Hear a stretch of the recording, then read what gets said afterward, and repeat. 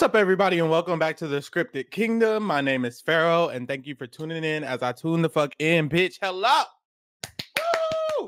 We are here today, as you see by the title of this podcast, to talk about Disney Channel, bitch. I know that's the fuck right. I know that's the fuck right. It's Halloween season. Happy Halloween. And I'm here to get into the Halloween spirit. So, what happened was, when I was thinking of the idea of this video, I was like, I want to do a top 10 Halloween movies or a top 10 horror movies or something along those lines. If you don't know, I'll tell you right now, one of the reasons I made this podcast is because I need to get into more movies. I would love movies. I want to be more involved with movies. So I'm doing this as a way for me to, I'm doing this as a way for me to get into that.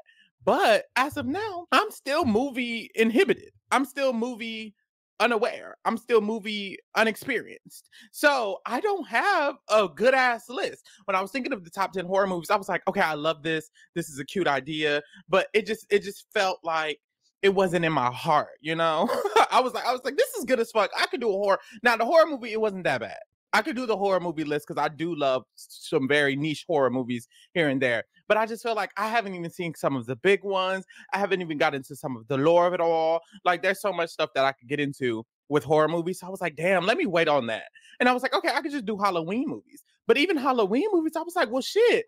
A lot of the horror Halloween movies, I haven't even dived into. There's Halloween movies over here, over there. So I just didn't, it didn't feel right yet. Give me some time. This podcast is going to be around for forever. So give me some time on that. But what I was ready to do was what we're going to be doing today. Growing up, I'm Gen Z. Yeah, young, bitch, youthful, bitch.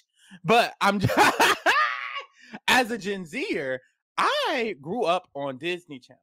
And Disney Channel had a lot of Halloween movies growing up that you could get into or whatever. So what I decided to do was I actually went and I rewatched every single Halloween Disney movie, or watched for the first time, because they have some new ones for the Gen X. I guess it's the young Gen Zers.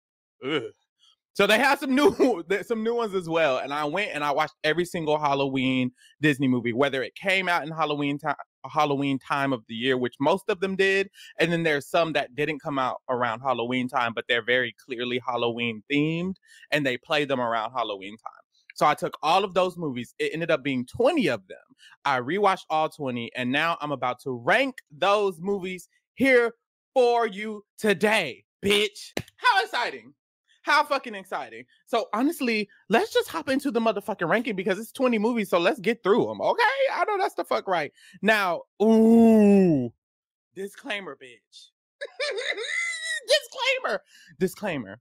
Some of the movies on this list from our childhood are bad movies. You remember them and you're like, oh, that's a hit. I love that movie. And then when you go back and watch, you're like, oh, this is actually not a good movie. And I'm going to just be very completely frank. I was trying to find a balance between my nostalgia for the movie, the impact the movie has had on other Halloween movies, other Disney movies, and then how good the movie itself actually is. And I had to really balance all of that. And then the whole time I have to remember this is kind of targeted towards kids. So when you're younger, it's definitely a different experience than watching it as older. So there's a lot of things I had to take into account into this ranking. I'm gonna let you know right now, this ranking is very give or take, bitch. Like, there's movies that can move around a little bit. It was actually very hard to really rank them. I'm not even gonna lie. And then we'll get to it. But some of the movies, I feel like the movie themselves are better than a lot of these other movies. But did the impact really eat? Does the nostalgia really eat for me? So it's a different, there's layers that went into this, but you're just gonna have to bear with me, bitch. But let's just hop into it. Let's hop into it for real. So the first movie I want to talk about, number 20 on the list, is Can of Worms. Now, girl, I've heard about Can of Worms as a child growing up, but I had never seen this movie. And I know why I haven't seen this movie, because it's fucking trash. No shade. But every time I heard about it growing up, I always heard about it positively, I feel like I always felt like it was like, oh, this is an underrated classic that nobody has ever seen. So I was excited to watch it. And then I watched it and I was like, girl, I know why no one has ever seen it. And it's surprising because there's movies that came out before this, because this came out in 1999. Halloweentown came out in 1998. There's other movies that came out in 1999 that I've seen from Disney Channel. And this one I just haven't seen that much. It hasn't been played that much. And I think I know why, because it's not as good. It doesn't stand the test of time like Halloweentown. Halloweentown is played to this day, bitch. So I definitely see that the difference. No shade. So Can of Worms on IMDb got a 4.8 out of 10. It got a 42% on Rotten Tomatoes. And a lot of Disney Channel movies do get low ratings on these critical stores, which makes sense because no shade, a lot of them are not that good. It's no shade. So I get why they're low. Honestly, this one should have been lower. 4.8 is too high because this shit was fucking trash, baby. Like I could not. I didn't even want to finish the movie, and it's no shade. So if you haven't seen it, I would definitely suggest to just go ahead and continue to not have seen it for the rest of your life because you're not going to be gagging. Now, I will say, going in, I wanted to like it. Going in, I wanted to enjoy it, and I was like interested in what it could be because I had never seen it. I didn't even know what it was. And the beginning of the movie was actually really good in my opinion. It's like about this character, and the main character, the protagonist, let me see what his name is. Mike, he's like this kind of a nerd, and he feels like he's so different than everyone, and he feels so different that he thinks he's an alien. And I could actually relate to that. Okay, hold on. I don't think I'm an alien, but I remember as a kid growing up and feeling like, okay, I'm so different. Maybe like I'm a mystical creature. Maybe like I'm a mermaid. It was just like something fun and imaginative to feel when you was a kid. And then like sometimes it would feel like you really, really feel that, but really you didn't, but you really thought you did. And it felt so relatable, especially if I was a kid watching this. This whole first part of this movie was super relatable. So he felt that way. He felt like a nerd. He felt like did nobody really fuck with him. He had this crush at school. She kind of liked him back. He was surprised. And then he had this like Carrie moment where the bully set him up for the dance to where he got stuff sprayed all over him. He got embarrassed at the dance, and then he went home, and then the rest of the movie kind of started. And that part of the movie was actually tea, bitch. I was like, okay, this is good as fuck. Like, I can relate to him. It's kind of showing like how it is for a kid to kind of have like not even depression. I don't know if it's exactly depression, but he had a lot of anxiety. He had a lot of like sad feelings, like depressive feelings. Honestly, fuck it. Like it just felt like a kid who might have, some of these mental disorders that we see and we realize when we're growing up. It seemed like we could kind of see how that like translate to someone who's a kid. And I really did like that part of the movie. And then the movie really started. And the whole concept was, oh, he awoken these aliens from the planet that he allegedly is from. And that's where it went downhill. It really did, because that whole first part was good. And I felt like it was setting up a possibility for something good. But when the aliens come down, you find out that the aliens are just lawyers. Like it's lawyer aliens trying to sign him so that they can represent him because he sent this signal out saying that he needed help. And it's like, that wasn't interesting. Like, even as an adult, that's not interesting. And as a kid, I'm thinking, how would it be interesting to me that, oh, these aliens are lawyers, other than how they look? Like, oh, they're pretty. But it's like, them being lawyers was stupid as fuck. And then all they wanted to do was represent him. By the last 10 minutes of the movie, his best friend's little brother gets taken to the other world. And the last 10 minutes is them going to the alien world and trying to save him. That part was cute, because they were in the alien world, but it was the last 10 minutes. I didn't even like care at that point. We had spent the entire bulk of the middle movie with random aliens popping up asking to be his lawyer. And that's literally it. And it's like, damn, you had a good setup. And then the ending was even cute. But the middle part, the entire bulk of the movie was stupid. And then by the time the movie's over, it's like, what the fuck was we even here for? I didn't even feel like he learned to not feel so excluded from the world. I didn't even feel like he learned that lesson. I feel like the bully learned the lesson of not to exclude people, but he didn't even learn the lesson of you don't need to be asking for aliens to come down. Like, that was supposed to be the whole point, but I didn't even get that energy from it. I don't know. It just became stupid. And then it seemed like they wanted to throw too many different shits in at the same time. This concept of him being bullied and, oh my God, let's give this Carrie thing to this Disney movie, but then let's bring in these aliens, and we just want to bring as many aliens as possible. So let's just make them all lawyers trying to invite him. And then at the end, he's going to defeat the alien world. And it's like, I feel like Two of the concepts were good. Them going to the alien world, that's fun and adventurous. Them staying at home and him being this Carrie type of victim, that's fun and adventurous. Well, not adventurous, but that's interesting to watch. And then the entire rest of the movie and the concept of the movie all just fell flat. It was all stupid as fuck. And then also, when I'm doing these ratings for these movies, I kind of want to get into how it makes me feel. Does it make me feel Halloween-y? Like, this is a Halloween ranking, bitch. Do not watch this shit on Halloween. Don't watch this shit ever. But even on Halloween, it doesn't give you that vibe. It doesn't give you that Halloween vibe. So I really had to put this last. It provides 0 for me. This was nothing. Trash. I would give this a 0.5 out of 10. The 0.5 coming from the beginning of the movie, and really that's it, because even the end of the movie was rushed and it was stupid as fuck. So the beginning part of the movie, it was doing its big one. It was relatable. And then other than that, it was trash. 20. Next, number 19 on the list is Stepsister from Planet Weird. Now, Stepsister from Planet Weird, it got 5.7 out of 10 on IMDb. That's very high. Calm down. 37% on Rotten Tomatoes. That makes more sense.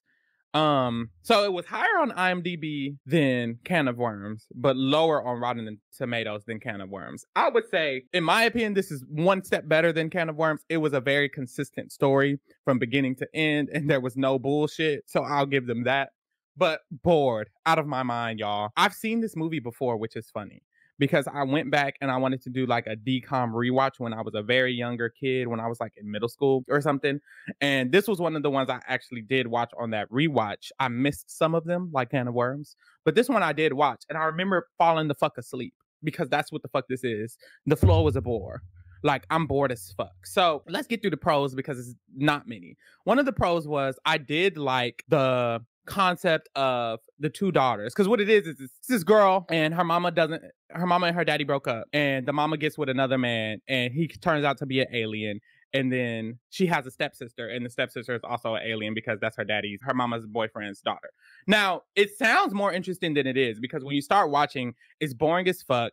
The type of aliens they are they're like bubbles. They're like floating bubbles. Floating bubble heads from a different world. You don't really get into none of that tea. She doesn't do much. The alien sister or the alien dad, they don't do much alien things. They just drink soda and they act weird, but that's it. It's like they're not even giving alien. They don't even seem to have ill intentions. They're kind of just there and weird. So the daughter doesn't want them to be there. And then that's really it. So she has to learn to work with her alien sister to like try to break up their parents, because they don't want their parents to be together. And then they stop doing that, and then the parents stay together, and that's it. And it's like, for me, the plot falls flat. It's not enough intensity to it. I don't really feel, I didn't feel anything. And the main thing we're supposed to feel is like, oh, work together, have a camaraderie, don't judge people, blah, blah, blah, blah, blah. I'm not gagging. It didn't get that point across at all. It was not that interesting at all. I hated that both of these movies, the one I just did, Can of Worms, and this one, the main interesting part didn't come to the last 15 minutes. I hate movies without an antagonist. And at the beginning of the movie, the antagonist is supposed to be the sister, like the alien sister. So I get it. That was working fine. She was like stealing all her friends at school. She was being this cool, popular kid while the main girl was a nerd. So she was jealous. That was actually cool and interesting. But then there was this bigger emperor from the alien world that was chasing the sister and her dad the whole movie, but we didn't find out he was chasing them into the last 15 minutes of the movie. And it's like, y'all could have made this movie so much better if you just introduced from the beginning that they were running and he was chasing them this whole time. It would have created a sense of urgency with the fact that they're being chased, and now they're here on this world, and her family is now in danger. The main character's family now in danger because this random man that her mama got with is being chased by an emperor of an alien race. And it's like, we didn't get that until the last 15 minutes. So all of that intense emotion that we could have got throughout the movie that made it more interesting, that would have picked up the pace, that would have made it more, layered, was lacking. And it's like, God damn, y'all are stupid as fuck.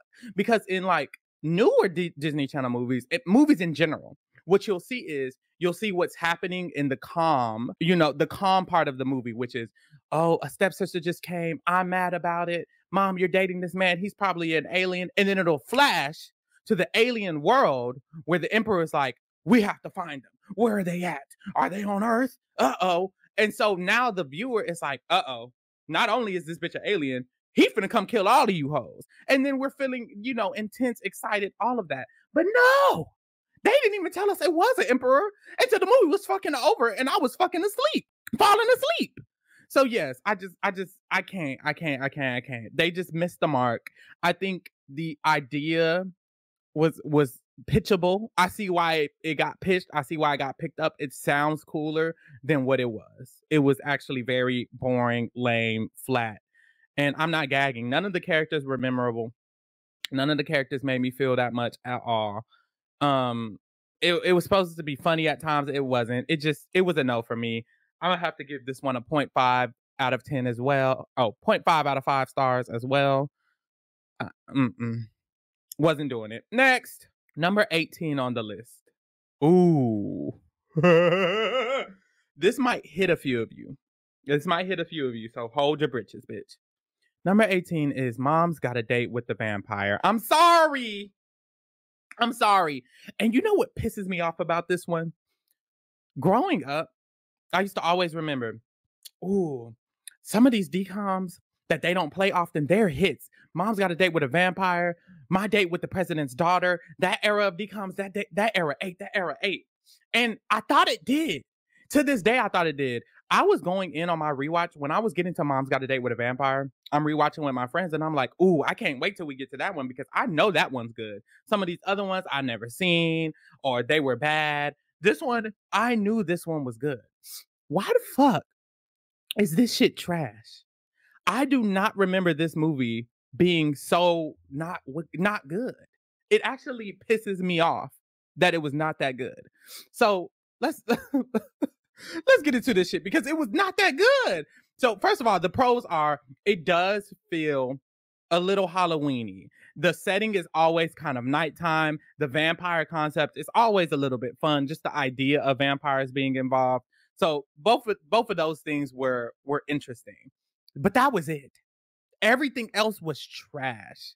I didn't like, first of all, y'all, if you thought you liked this movie and you've been saying it for years, how this was a good Disney Channel movie, go rewatch this as an adult. And I know I'm supposed to be putting myself in a kid mindset and a child mindset because this is targeted towards kids. And I do think as a kid, this would hold up better, but it's really just not good. And even as an adult, there's other movies that holds up better. So it's like you could have held up better because there's other movies that did it. It's just very irrelevant of a movie. So first of all, it got 5.8 out of 10 on IMDb and 51% on Rotten Tomatoes. So I think this has been the highest one. It should have been lower than that, y'all. Sorry, it should have been lower than that because yes, it's a cute concept, but the execution is terrible. I don't like that the mom going on the date with the vampire was set up by the kids. I thought, from my memory, mom was falling in love with the vampire. She actually liked the vampire. And that was the thing that was so scary. It's like, oh my God, she genuinely wants to get with him. No, she didn't even want to go on the date, y'all. The vampire asked her on the date and she was like, I'm not gagging. He took her on the date. She's like, I'm not gagging. She didn't even seem interested the entire time she was dating the vampire. And it's like, that's less interesting to me as the viewer. I thought what we were scared of was the fact that she might actually stay with this vampire and fall in love. And no, she didn't even give a fuck. She literally didn't even give a fuck. So it's like, now that I'm seeing that she didn't give a fuck, I feel less scared for her. I'm less even involved. It's less intense. So I feel like that was a misstep. Y'all should have made it to where the mom was interested in the vampire herself instead of the kids trying to force this upon her not giving a damn because it lacked urgency. It lacked intenseness. I didn't care. And then the vampire, all we saw the vampire do was turn into a bat, run fast, and walk up a wall. And it's like, as a kid, I feel like those moments were more intense. Like, he's a vampire. But in reality, it's not shit. I needed to see him like do something scarier than that. And there's this moment in the movie where it's like, this is the perfect time to make it a horror, or not a horror movie because it's for children, but make it scary or make it intense. Because it's not even scary. Just make it intense. Because he gets thrown out of the bar by 3 of the barmen. So it's just the vampire and 3 barmen in the alley. And I'm expecting them to like show the vampire shadow of him extending his fangs, ready to eat the barman. And they don't even do that. They just have the barman walk back into the bar. And it's like, what? Show us something to where we feel more intense about the fact that this dude is a vampire. We never got anything. He never did anything bad.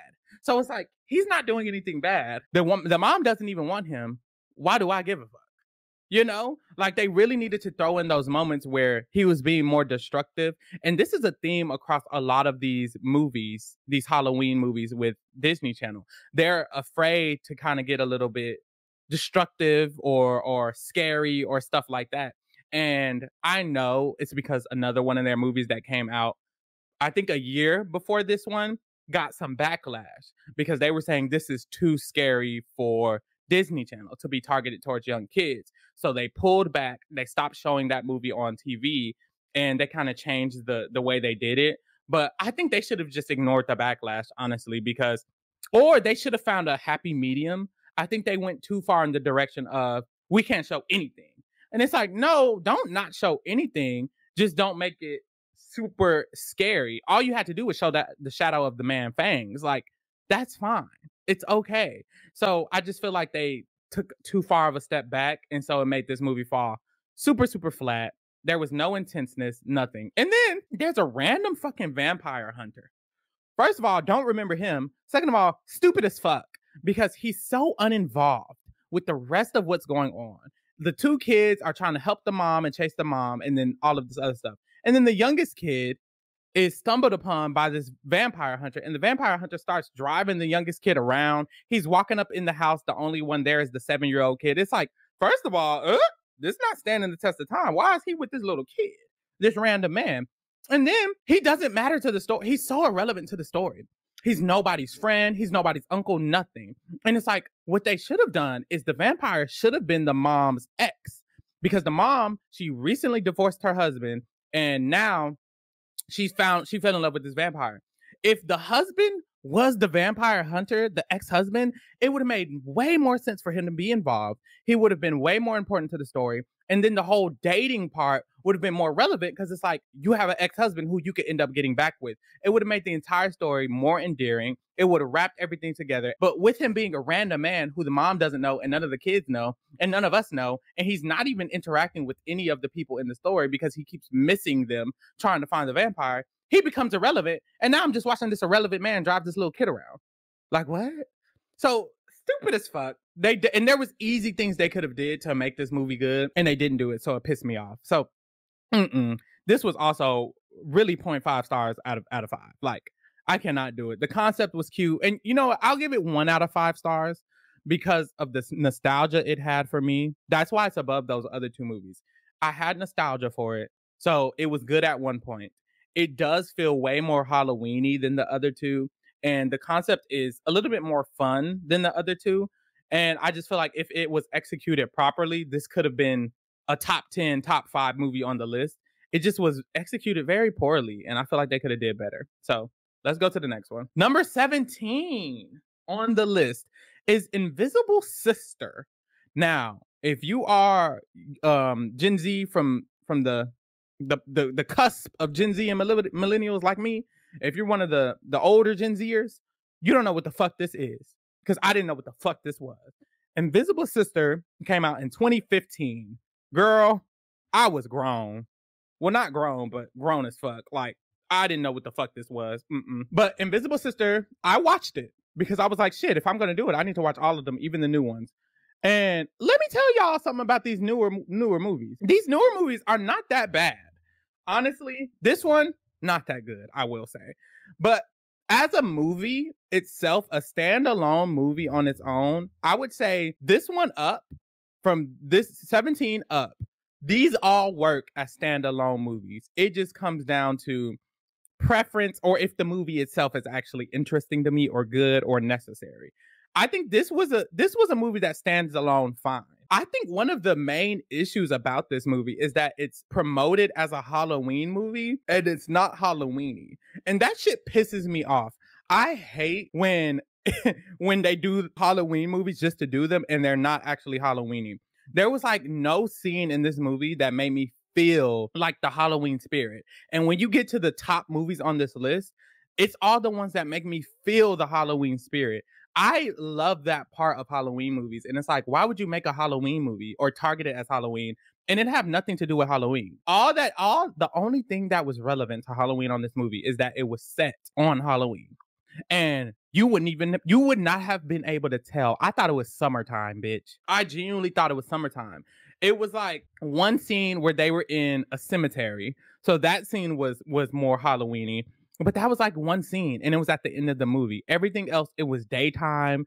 They were in school. It was all happy. Like, it was no Halloween energy, no Halloween intensity, nothing. It was really just the day. Like, bitch, a random day in September, bitch. You would never be able to tell. And I did not like that. That was an immediate con for me, and it put it below a lot of different movies. So let me see. Invisible Sister, 5.9 out of 10 on IMDb. So the highest IMDb rating so far. And 58% on Rotten Tomatoes. Look, that's too high. Once again, I'm sorry, that's too high. Honestly, this movie isn't a bad movie. So I'm not mad. I would still say it's like a 5 out of 10 at most. Like, this was a no for me. So anyways, some of the pros I liked about this movie, I did like the concept. The concept was fun. It kind of reminded me of like a Freaky Friday type of concept. It's like the sisters weren't getting along and she accidentally turned her sister invisible and now they have to figure out how to get along. This is the issue. They didn't execute it right because the sisters weren't not getting along. And that's the thing. It's like the concept that would have made this good is that the sisters were literally arguing and bickering and fighting. That's not what was happening. The younger sister was a little bit jealous of the older sister because she felt like the older sister was popular and pretty and she wasn't. That was it. If they would have had them fighting, arguing, beefing over that, and then we got the rest of the movie, it would have made the movie 30 times better, like Freaky Friday. It's like there's certain things you have to do to make the concept you're going for work in a way that's going to be a 10-star movie. If you leave one part of the movie out or one part of the story out, or if you don't make one part of the story intense enough, it can change the movie from a 10-star movie to a 2-star movie. And that's what happened. If they would have started this movie out and these girls were beefing, and then the older sister accidentally got turned invisible, and then they had to figure out how to get her back, that would have made this movie so much better. Instead, it's like you can barely tell that Rowan Blanchard, the main character, is hating on the sister. You can't even really tell because she's being so ambiguous about it. And then whenever the situation happens, it's like, oh, okay, they're just cool sisters. They're cool with each other. They don't have to figure out how to work together. There's no conflict in them working together. They work so smoothly together to get this solution solved. It's like there was never a point that I didn't think she wasn't going to come back to life. Like, I always knew they were going to get it done because they were always working together so lockstep. Like, they were very, cool with each other. And that's a negative because it lacks intensity. It lacks conflict. There was like very little conflict in this movie other than the fact that the girl was invisible. And I didn't care because I didn't even care enough about the older sister before the older sister turned invisible. We got so much Rowan Blanchard, zero older sister, and now the older sister is invisible and I don't give a damn because I don't know her. I also didn't like how isolated the sisters were throughout the movie. I wish Karan Barar, which is the best friend of the main character, I wish he would have been more involved in the invisibleness earlier. It was like the sister's boyfriend and Karan Barar did not get involved until the very end of the movie. It's like it was like 3 or 4 secondary characters who were friends with them, and they weren't even aware of the situation until the very end of the movie. And it's like, if some of them were involved throughout the movie, it would have made the like lineup of people who were watching more fun. It would have expanded what they could have done with this. It could have been more interesting. They could have had like Karan Barar helping them hide and do something stuff like that makes it more interesting when you involve more people in the situation. And because it was only 2 people involved for 90% of the story, it's like boring. And it's like, oh, it's just them 2. They'll figure it out. Who gives a damn? So yeah, it's just not many thoughts. I feel like they did a good job to tell a story from beginning to middle to end. And it was a cute, fun idea, but it just wasn't executed well, and it didn't eat, and it's not touching a lot of these other movies. So had to give it 17. Now, these next two, I'll just go ahead and do them together. Number 16 and number 15. Zombies 2 and Zombies 3. I have Zombies 2 at 16, Zombies 3 at 15. To be frank, I didn't need either of these movies. And you know what? Hot take. I don't even hate zombies. You see, I ain't said it yet. I don't even hate zombies. So it's not that I hate zombies and that these are these new school movies. These two movies are just super, super, super unnecessary. Everything does not need a sequel. And Zombies 2 and Zombies 3 are evidence of that. I did not need a sequel of Zombies. And I definitely didn't need two sequels of Zombies. Zombies 2 is lower because it is literally the exact same concept of Zombies 1, but with werewolves. And that is lazy as fuck. And I do like the concept of zombies, which I'll get into with Zombies, but doing it twice in a row actually pisses me the fuck off. And they barely tweaked anything about it. Like it's literally the same concept.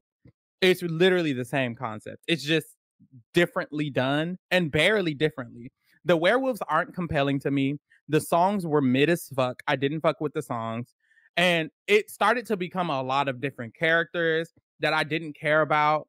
I felt like the plot was falling flat. I could barely even understand where the plot was going. It was the same as the other one, but also they were trying to throw in this cheerleading, running for president. Zed, the main character, zombie, was running for president. Addison was a cheerleader, and she was doing her cheerleader shit. And it's like they're focusing on that, and the werewolves are doing a bunch of shit. They didn't get involved with the werewolves until like the middle of the movie, and it didn't really matter by that point. I definitely didn't give a damn. So it just was a no. Oh, for Invisible Sister, did I give Invisible Sister a star? I don't remember. I'm going to give Invisible Sister 1.5 out of 5 stars for sure. And then for Zombies 2, I have to give Zombies 2 1.5 out of 5 stars as well. And I have to give Zombies 3 1.5 out of 5 stars as well.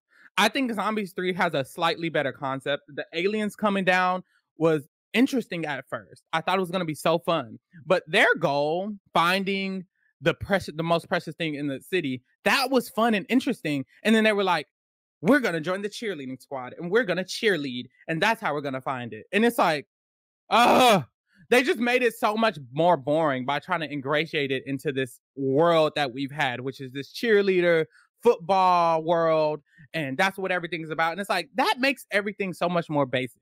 Like, I really wish they did not feel the need to ingratiate that in all of the sequels, because that shit is stupid and boring. So because the aliens were now doing the cheerleading shit, their whole goal of finding the precious thing, it kind of just went away. And they just went towards figuring out how to cheerlead. And that whole goal, it's not them being destructive. They're not rummaging through zombie town. They're not rummaging through the regular town. They're not doing shit because they're just ready to cheerlead. And it's like, that's fucking boring and lame as fuck. I have it above 2 though, because the music was actually tea. This was like my favorite music of the series was from this. Also, Zombies does not need to be a musical. It is so unnecessary. I'm gonna get more into it when we talk about Zombies, but the music on this one was actually good. But yeah, did we need this? No. Did we need number 2? No. The main characters now at Zombies 3, there's 4 main characters from the first Zombies one. There's like 4 or 6 main characters from the first Zombies. There's like 3 main werewolf characters. And then they added 3 alien characters. So at this point, we have a fucking Grey's Anatomy all-star cast. Star-studded cast. Not even star-studded, but a Grey's Anatomy size cast for this bum-ass movie. It was just a no for me. 1.5 out of 10. Let's move forward. I'm not going to stay on them for too long. Oh, let me see what their IMDb rating was, though. So Zombies 2 had a 5.7 out of 10 on IMDb and 100% on Rotten Tomatoes with 5 reviews. Rotten Tomatoes is so untrustworthy. Get the fuck out of here. Zombies 3 had a 5.4 out of 10 on IMDb. Damn, they had Zombies 3 worse. And a 75% on Rotten Tomatoes. Honestly, if you want Zombies 3 to be worse, that's fine with me as well, because the concept for Zombies 1 and Zombies 2, what it's implying is more important. than what Zombies 3 was implying. So I wouldn't mind putting Zombies 2 above Zombies 3. I just didn't because it was a repeat of the first one and the music was trash. So there you go. Fuck Rotten Tomatoes is what I'm realizing. They just be fucking talking. The fuck they talking about? So anyways, number 14 on my list is, a fun one.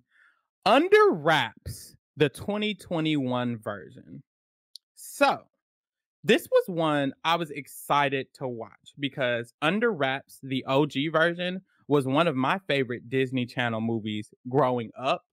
The nostalgia I have to that movie is very strong, and that movie concept always made me feel super in the Halloween mood, and I love feeling in the Halloween mood with these Halloween movies, of course. Now, the issue with this one, well, first of all, the pro with this one is it really is the same concept. They just try to expand here and there. But I think that kind of fucked them up, and we'll get into why the expanding probably kind of fucked them up. But one thing I did like about this one compared to the first one is the main storyline with Marshall, the main character, and his mom was super important to the story. And I remember watching the first one and being like, they could have told this better. They could have let us know that this was the main problem better. And in this movie, they did kind of better. But honestly, the rest of the movie just kind of got extended in a bad way that it still had a bad taste in my mouth. But they did better at letting us know that Marshall and his mom had a conflict about this boyfriend she had. So I liked that part. I liked that they had Calling All the Monsters by China and McClain in this movie. They really needed to have that in one of these scary movies or it was going to piss me the fuck off. So I'm glad they had that. And they did a good job at making Harold funny, the mummy. And they tried to harp on that on the first one too, making Harold comedic and funny. I think they did great with that on both of these movies, the remake and the original. But this remake, they did a little bit better. There was a lot more funny moments. The issue is a lot of those funny moments lasted way too long. He's like messing with the honey and the remote way too long. Like I saw that throughout this movie and Under Wraps 2, which came out in 2022 or 2023 or something like that.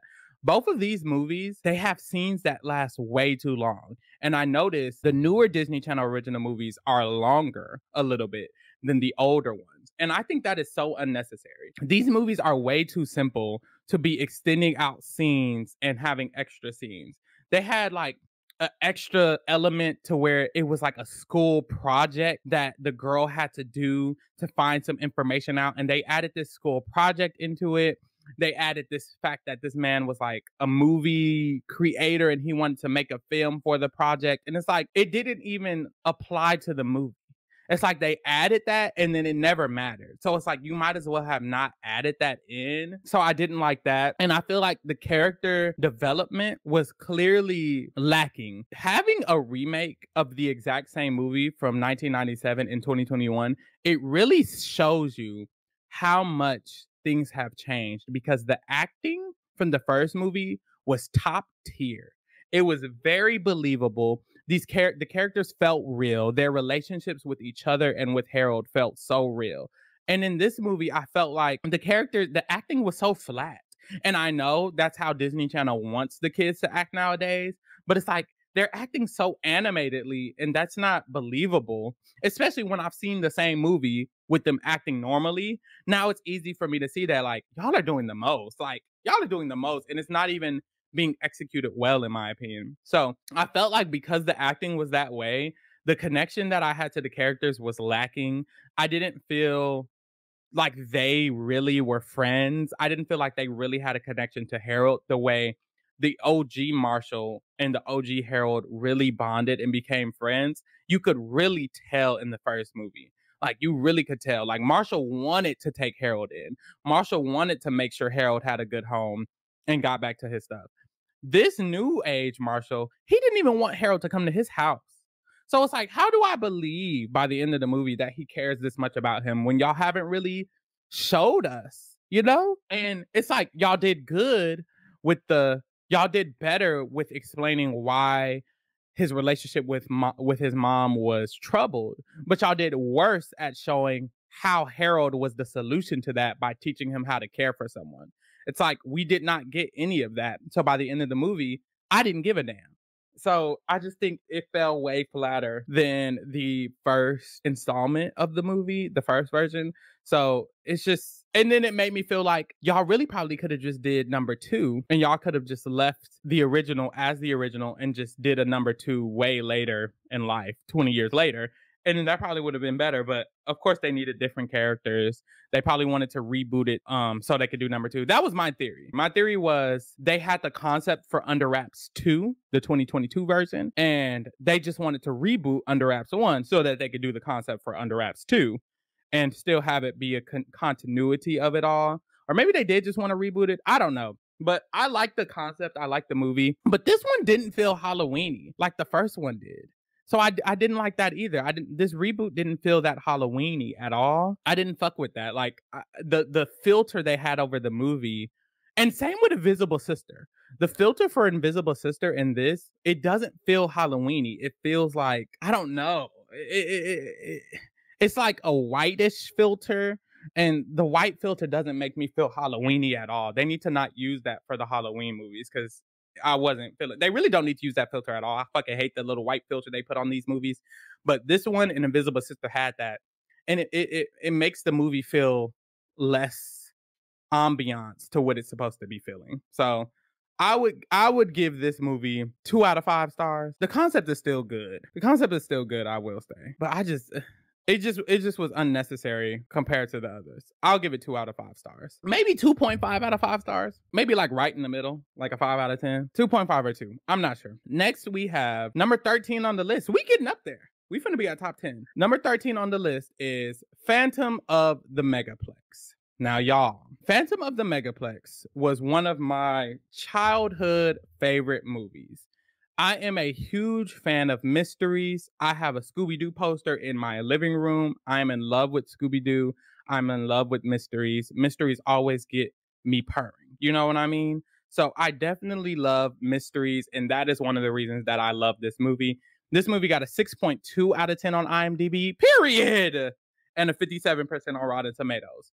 Now, growing up and watching this as a kid, it was my favorite. I loved it. I felt like it gave me the ambiance of Halloween. I felt like I loved Phantom of the Opera, and I loved the play on Phantom of the Opera. And I remember feeling an actual intensity to the movie and me feeling connected to like the characters and the story. Now, to be honest, watching it as an adult, it fell flat. I was like, I'm not gagging as much as I was. It's not intense as I thought it was. I think it did a better job at causing a feel of anxiety the way I want these horror movies to feel without it getting to that, too scary for TV. And I think they were trying to find their balance of this one between Mom's Got a Date with a Vampire and then, which we'll talk about later, the movie that made them not want to have too many horror on Disney. And I think this tried to find a balance, and I still think this leaned away too much towards Mom's Got a Date with a Vampire, where it's like there's not a lot of really scary scenes, which I guess is fine, but even the conflict, it felt more intense as a kid, but when you're watching it as an adult, it's like, girl, don't nobody give a fuck that the theater is getting fucked up. You really don't. And I think what hurt this movie a lot was at the beginning, they like are introducing all of these characters who work at the theater. Scary Terry and Royal Ricky, a bunch of characters. And it's like, we don't give a fuck. Like, literally, all that time spent introducing those characters could have spent on adding more elements to the movie for the relevant characters. All it did was like confuse us on who mattered, because none of those characters mattered. The main characters were the protagonist. What the fuck is his name? Pete. It was Pete, the protagonist, and then his 2 little siblings. They were the main people we needed to focus on, but y'all are sitting here introducing to us to all of the workers at the movie theater who don't really matter. They're really just side characters, so it doesn't matter to really introduce them. So that was the problem. It's like you're introducing all of these people, but 90% of them don't matter, and it's like drawing our attention and confusing us at the beginning of the movie. So by the time we understand who really matters and the conflict starts happening, and we see that the conflict is kind of mid, especially as an adult, it's like, oh, okay, girl, I'm not really gagging as much. So the main reason I still have this a little higher than the other ones is because of the nostalgia I feel. And I do feel like this feels, to me at least, a little more Halloween-y. And I love a good mystery. This is like the only mystery movie they have on this list. They should do more mystery Halloween themed movies, because I feel like mystery is a way to give it that intense, scary feeling without it actually being scary. You know what I'm saying? I wish they would have like actually snatched up some of the kids. That's what annoys me. Snatched up some of the kids sounds crazy. I don't mean it like that. But that's what annoys me, is like, I just feel like they don't take any risks. And I get not going too far with the scary shit, but it's like they don't do anything, because there's multiple points in this movie where the manager gets kidnapped and he gets tied up. And it's like, there's nothing. And then the main characters get tied up at the end too. There's nothing wrong with, okay, you introduce all these characters at the beginning because the Phantom of the Megaplex starts snatching them up. And now it's like, where's Scary Terry? She got kidnapped. Where's everybody else? They got kidnapped. And by towards the end of the movie, the only person left is just the main character, and he has to figure out why all of the other people got kidnapped throughout the movie. That would have been interesting. And I feel like that's something they could have done and not gotten as much backlash for, because it's like, we're just at a movie theater. They're just getting tied up in the hallway or in the back room. And it's like, they're just disappearing. You don't even have to show them getting snatched up. You could just show them disappearing. You could show the Phantom here, and then the next thing they're gone. It's like, I feel like it was an easy way to cause a more intense conflict. It didn't feel intense because I don't care that the fan is blowing all the people away in the movie theater. What I would care is if we didn't know where Scary Terry was the whole movie, where the fuck is she? Is she okay? And it's like, I feel like that would have been a way to make this movie more intense, and it would have put this movie in like the top 10, top 5.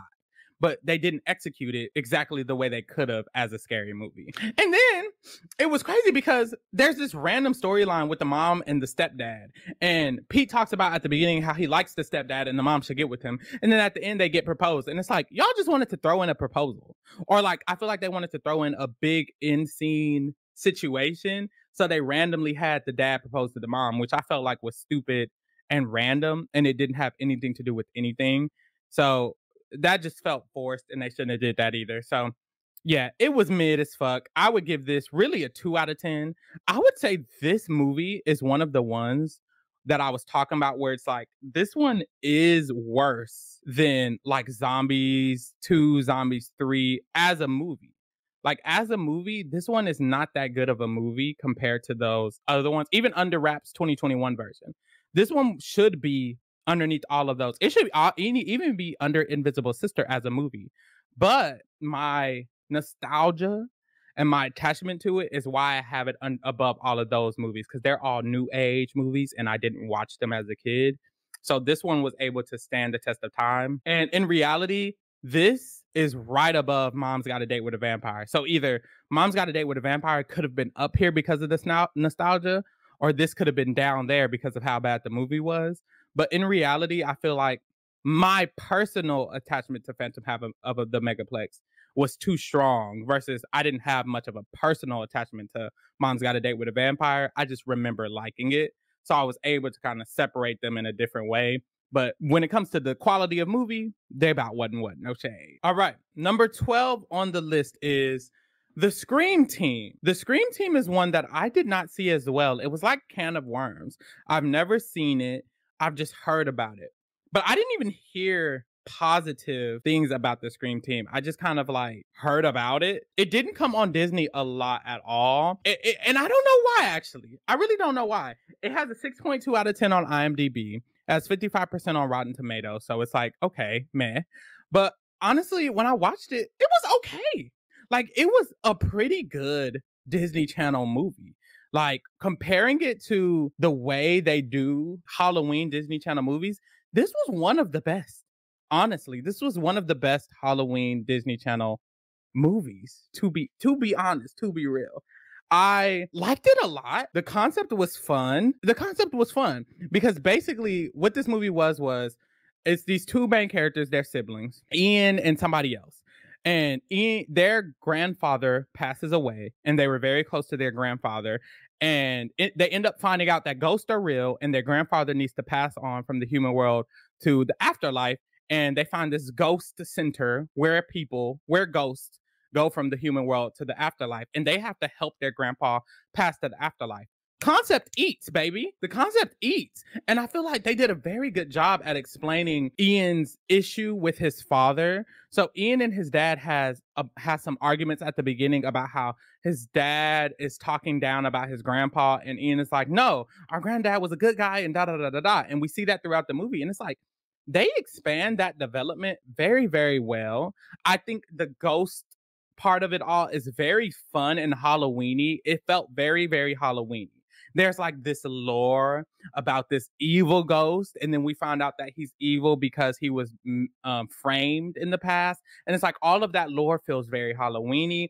It feels very fun. I actually really, really did like this movie, and I would have had it above some of these other movies if it had more connection to me when it comes to nostalgia, honestly. But it was really good. I think some of my issues with it came to like the movie kind of drug a little bit. This is the longest Halloween Disney Channel original movie. So there were times where like it was dragging out. It didn't feel like a Disney movie at times. It kind of felt like just a regular Halloween movie that they played on Disney, which is fun and a positive. I just feel like there was like a lack of characters that I cared for. There was like one main ghost character. I wish there was like, well, there were like two main ghost characters, but they were like older. I kind of wish they were like younger and also kids so I could feel more of a connection to it. I think this movie just lacks that oomph that makes you feel a connection to it. And I think that's why a lot of people aren't like talking about it, because it came out in 2002, which is relatively newer compared to some of these older ones, but some of these older ones were shown more than it. And I feel like there's just something about it that lacks a connection. I don't really care about anybody in the story, even though it's a great story. I feel like it was told very well. I feel like the conflict with the grandpa was very good. I think one of the issues also is like the solution. Like, they find out that this guy, Zachariah, who is the evil ghost, was just being framed. I felt like they kind of just read about it and found out about it. I didn't like that they just read about it. And then once they got to the solution of it all, I think the climax was really fun. Them having to like find a way to escape from Zachariah. Zachariah has all of these ghosts kind of like hidden in this thing, and he's preventing them all from getting to the afterlife. And it's like, ooh, very intense. They did a good job at making an intense moment and you feel the urgency. But by the end, when Zachariah is defeated and we find out the reason that the grandpa stayed behind, the grandpa is just like, yeah, I just needed to tell the dad that I am proud of you because we had a turmoil in our relationship. And it's like, yes, it relates back to the dad and the main character's issue, and that's what was the gag, but it just felt like flat. It felt like, it didn't seem like that's why you stayed behind at all. You didn't even talk to the dad the whole time. You're talking to the grandchildren the whole time. I don't know. I think the goal was to relate it back to the situation happening with the main character and the dad, but I don't know that it really hit the nail on the coffin. And it's a great movie, and I do like it better as a movie than some of the ones above it. It just lacks the connection that I feel to it that I felt to these other movies. So I would have to give it, honestly, it was pretty good. I'll give it a 3.5 out of 5 stars. I'm not gonna lie. I liked it. I felt like it had some positives.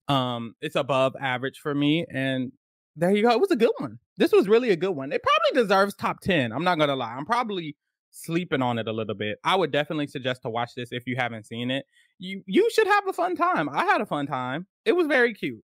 Number 11 on the list, I have Zombies, the 2018 version. Zombies got a 6 out of 10 on IMDb and a 62% on Rotten Tomatoes. Zombies is surprisingly not bad. It's one of the movies where it came out after I was like obviously over Disney Channel, and it was the era where I was like, ugh, why are Disney movies all bad and stupid now? And it's like, now that I've went and I've watched some of these newer ones, I think it's ridiculous that I've been saying that. And a lot of people say that. And I think it's a little ridiculous because when I actually consume the stuff that they actually are putting out and I actually pay attention to it, it is just as good as the shit that was out when we were out. Not just as good. It's not just as good, but it's not as bad as I feel like we're making it. And that's my thing, because I've went back and I've watched some newer age, not too new, but I've watched some like 2017, 2018 Disney Channel shows. And I remember being like, okay, this isn't as bad as I thought it was. It isn't as corny as I thought it was. And zombies is actually a very serious concept that they're layering into a Disney movie. And that's why I have it so high. Let's just get into the pros and then I'll get into the cons. So, for the positives, the concept of this movie is literally, bitch, segregation. They are literally like talking about what happened with black people and white people after slavery in this movie on Disney Channel. And it's really like a whole history lesson put in this, and it's actually fucking tea. Because basically, it's about how some people became zombies and they got put out and they put them in a town of their own. They separated everything they had from the real people and what the real humans had, or the humans had. And so the humans get all of this positive thing. They get to go to cool schools. They get great houses. They get great cars, good food. And the zombies have to eat trash food, live in the trash neighborhood, and live in the trash houses. And then this movie is the very first time zombies are allowed into the human school and they're integrated. And it's like, oh my God, this is literally the history of the United States being shown on this motherfucking movie. And I honestly feel like they executed it very, very well. It's like they have a forbidden Romeo and Juliet love story that intertwines with these two activists, one human, and then the zombie Zed. And they meet each other, they start falling in love. And then they also start learning more about the other person's culture and realize that we can work together. And we shouldn't be separate. We're the same. We're all people. We're all deserving of everything that each other has. And it's like they're learning how to destroy the system. And that's what they do by the end of the movie. They break down this system of segregation and try to advocate for equality between the zombies and the humans because everybody's the same. And it's like, bitch, the concept is tea, bitch. The concept is tea. And I felt like the aesthetic of the movie was so cute. Like, I loved how the zombie town looked. It looked so cool. And then the human town, I love the pink and the blue. Like, the aesthetic of the movie was super cute to me. I was tuned the fuck in. Like, if I was a kid and this was on Disney, I would love zombies. I'm not gonna lie. Like, the concept is tea. The aesthetic is cute. The main characters, they're adorable. Like, it's all tea for real. The forbidden love story is tea. One of my only issues, and it's one of my only issues is, why is it a musical? I do not understand why it's a musical. I really don't. I don't get it. The music isn't terrible. The songs are actually okay. They're okay. I just miss when it made sense for movies to be musicals, because with High School Musical, they were literally doing a musical. That was literally the movie. So it made sense that it was a musical. With Camp Rock, they were literally at a music camp. So it made sense that it was a musical. With Teen Beach Movie, they literally got pulled into a musical movie. So it made sense that it was a musical. And I just kind of miss where there was a reason for them to be singing. I know musicals are just musicals because they're musicals. There doesn't have to be a reason for them to be singing. It's kind of like a play. It's like they're on Broadway and they're doing Wicked, and within the story, they're progressing the story by singing in the song. I don't have a problem with it. And while watching it, it kind of annoyed me because it wasn't the same as my childhood. But when I take a step back, there's nothing wrong with it being a musical. It just is a musical. I think the issue is that it started to feel like everything Disney was dropping was a musical. Freaky Friday, the reboot, is randomly a musical. There's some of these other Halloween movies where they start singing. It's like, why are they singing? And I think it put a bad taste in my mouth about why does everything need to be a musical nowadays? But honestly, Disney is built up on music, which is why Descendants was a musical, because all of the Disney princess movies are musicals. So Disney has always done musicals. It shouldn't really be an issue at this point. So I'm going to try to get over it. But I feel like this story in particular could have been told very easily without them singing. And I like the concept of this story so much that a part of me wishes they weren't singing throughout it, because the concept could be focused on a little more heavier. But I think the musical part balances out the true heaviness of the actual concept. And maybe that's what they were going for. And in that kind of scenario, I kind of like it. And I kind of wish this was top 10. because I feel like it deserves top 10 because the concept eats and all of that eats. One of my issues though is that it doesn't feel Halloweeny. And this is one of the movies that actually didn't come out around Halloween Town. All of the zombie movies around Halloween time, sorry. All of the zombie movies came out in February. And it's kind of more pushed towards Valentine's Day, I think, which is cute, I guess, but it's not pushed around Halloween time because it's really not Halloween themed. They're just monsters. And I think because they're monsters, it can be shown around Halloween time.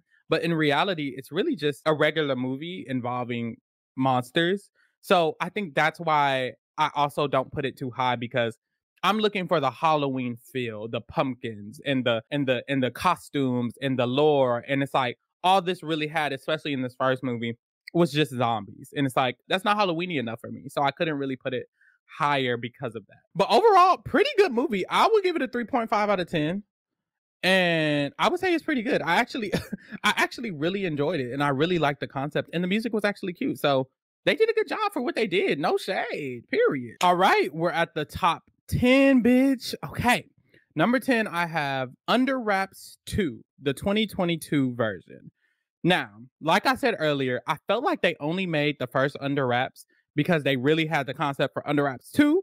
And bitch, the quality of the movies makes me feel like so because Under Wraps 2, I actually really fucking enjoy, bitch. Like, oh my God. First of all, shout out to the diversity. Me personally, I love seeing brown people on the screen. Okay, thank you. So shout out to the diversity, number one.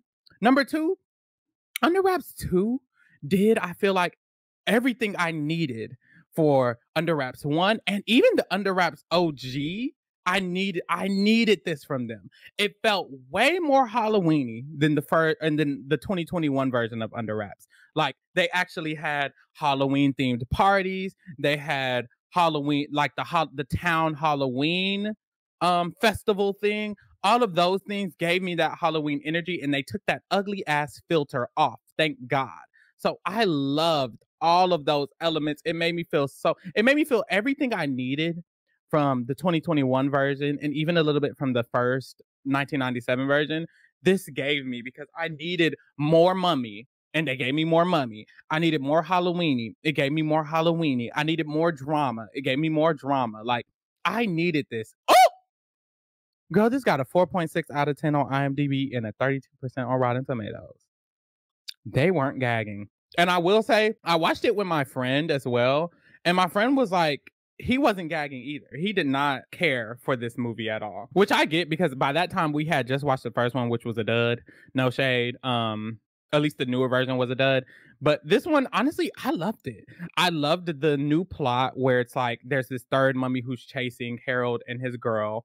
I loved kind of the lore behind that. I think some of my issue was they had and this is what they do with the newer Disney Channel movies. They had the characters literally explaining the synopsis. When you go and you read the synopsis on the internet, there's a scene in the movie where they're in the car and they're literally reading the same fucking synopsis that we just read about it in the fucking car on the movie on the screen to the audience. And it's like, no, you don't just tell the reader the synopsis of the movie. You just show the reader the synopsis. We already started to get it because it started off and we understood that this evil mummy liked Harold's girlfriend mummy, and that's why he was going to kind of try to get her back. And then they just have the characters read that exact same shit. We get it. We're not fucking stupid. Well, obviously we're adults, but even kids, children are not stupid.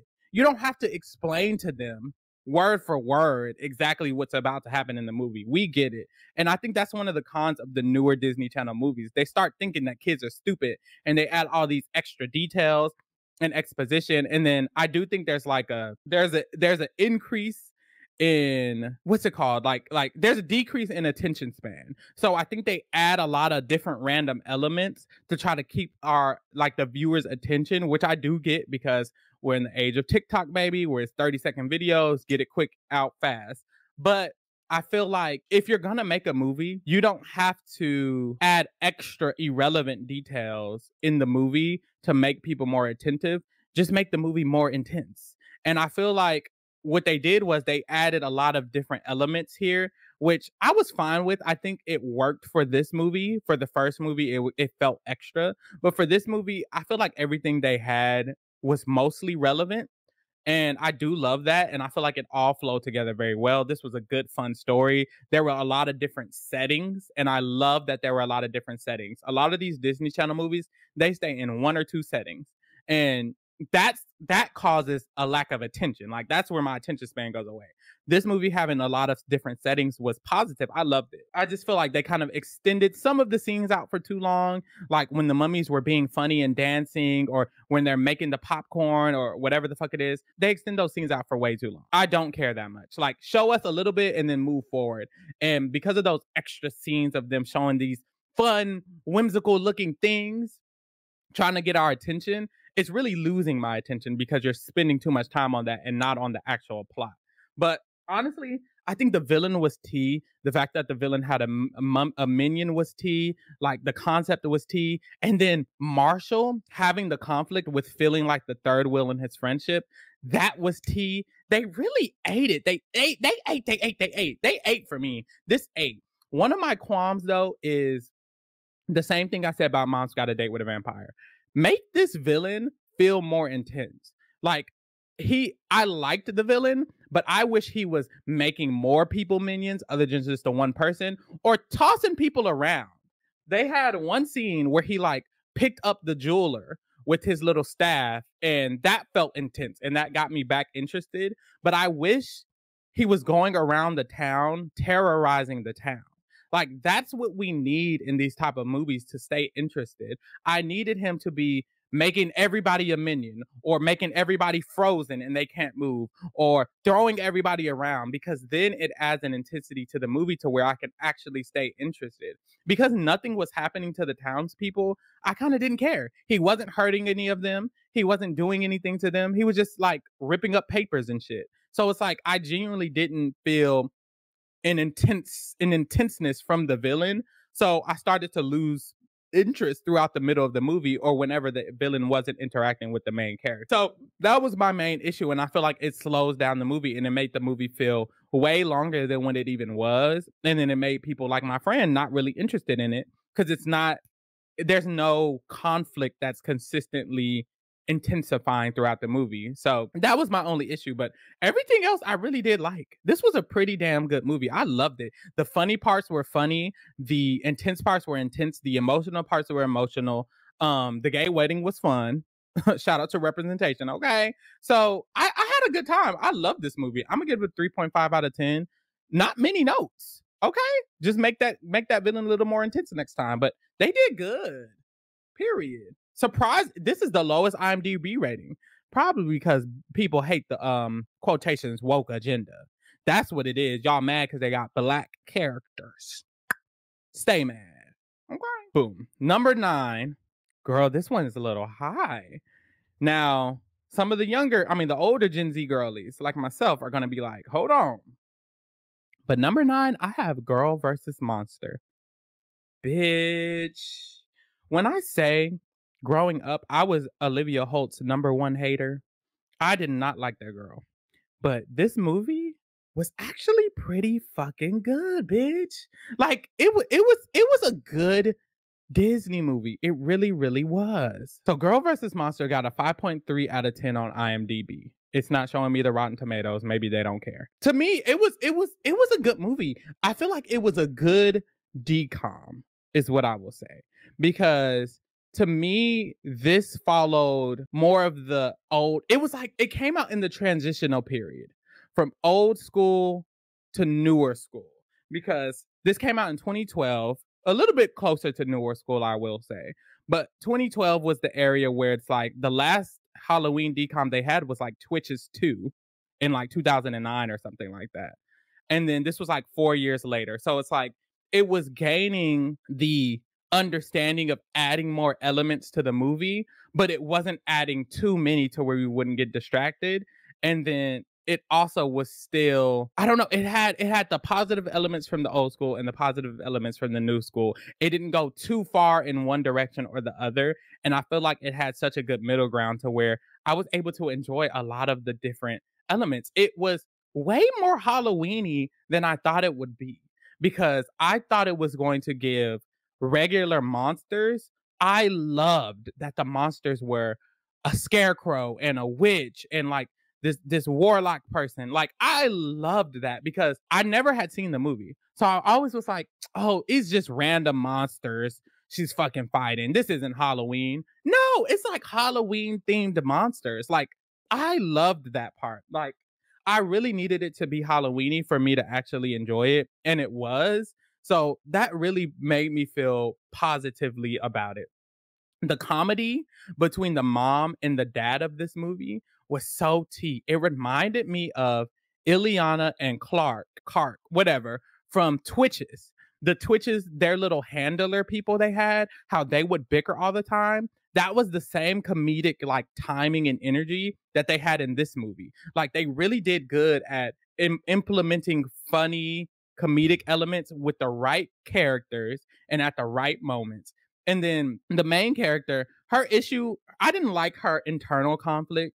It was that she has no fear, but now she finally feels fear because of this person who's chasing her. I didn't necessarily love that, but it was fine. Like it was okay. And what I did love was the actual villain. The villain Diamata, this is one of the best villains on Disney Channel. She was so involved. We got introduced to her at a good early time, which I love. I really need to be introduced to the villain early. That's another thing that Under Wraps 2 did well. They introduced us to the villain early in the movie. And in old school Disney Channel, we wouldn't really get the villain early enough for me. It was pissing me off because we didn't get the villain to the last fucking 5 minutes. But with these newer movies, the elements that Girl vs. Monster had from the newer movies was introducing the villain early. And then from the older movies, it was that comedic timing and having the comedic essence to it. And then trying to have an element of an internal conflict with the main character. And I think that they at least included all of those parts. And I love it. They didn't execute them all perfectly, which is why it's not like number one. But I loved all of those elements. And Diamata was a good ass villain. I loved how she was so active. I love how much we got to see her and her two minions, like her two main Halloween minions. And then she made someone else. She like entered the body of the main bully girl in the movie, and I loved that as well. That was a cool scene where she entered her body. I really loved all of those little elements, and it was giving Halloweeny. It kind of had a Spy Kids tease to it. I don't know if y'all have seen The Troop on Nickelodeon, but The Troop on Nickelodeon was one of my favorite movies ever, and it kind of has a The Troop kind of element to it with them having to hunt these monsters. It literally felt like a movie that you make a movie and then you turn into a TV show, like they did with My Babysitter's a Vampire. It was a movie and then they turned it into a TV show. That's what this felt like. Mind you, My Babysitter a Vampire is not considered a DCOM. I don't know what the fuck it's considered now that I'm thinking about it, but it was not on that list of DCOMs unless I fucking missed it, because I'm literally thinking about it now and it's like, what the fuck? Where was that? Oh, I think it's Canadian. It is Canadian. So it is a DCOM. I should have fucking did. Oh my God, I'm fucking mad because it wasn't on the DCOM list. Let me go check. It's not on the list. I think it's because it is a Canadian show. It's like Life with Derek. I don't know if y'all have seen Life with Derek. Life with Derek I loved, but it was also a Canadian show. So it's a Canadian movie that Disney Channel, I think, bought, and they would show it on Disney Channel, but it's not actually a Disney Channel movie. So it wasn't on the list. But My Babysitter's a Vampire probably would be fucking top 5, bitch. That was a good ass fucking movie. But anyways, it has that tease because it feels like it could have been made into a show, but it wasn't, which is actually surprising because it's like, this was a good ass fucking concept. Like they're basically hunting, they're like monster hunters, but it's like Halloween monsters. Love it. What I didn't like a few stuff, which is like some of these newer age elements. Why the fuck was she a singer? And the pro is it gave another element to the main character, and I like them adding layers to the main character. But the con is I don't need to hear her sing. Like literally to save the day, she sung. Ah, Y'all are pissing me off. And that's why it makes people not want to watch movies like Zombies, because it feels like y'all are forcing musicals into every situation. Not every movie needs to have music in it. And it wasn't even a musical. She just sung like 2 songs throughout the movie. And it's like, why are you singing? This was a regular movie. It was fun. And then she started singing. I just can't do it. And then there was like a lot of corny moments where it's like, this isn't funny. It's just corny. Like, one of the issues with the friend is that she felt insecure because she couldn't spell goat. And it's like, the idea seems funny, but then there's scenes where it's like the villain of her is like, spell goat. And she's like, G-I, oh no, G-E. And it's like, and it's like, I feel like, just say she can't spell goat, so that's funny.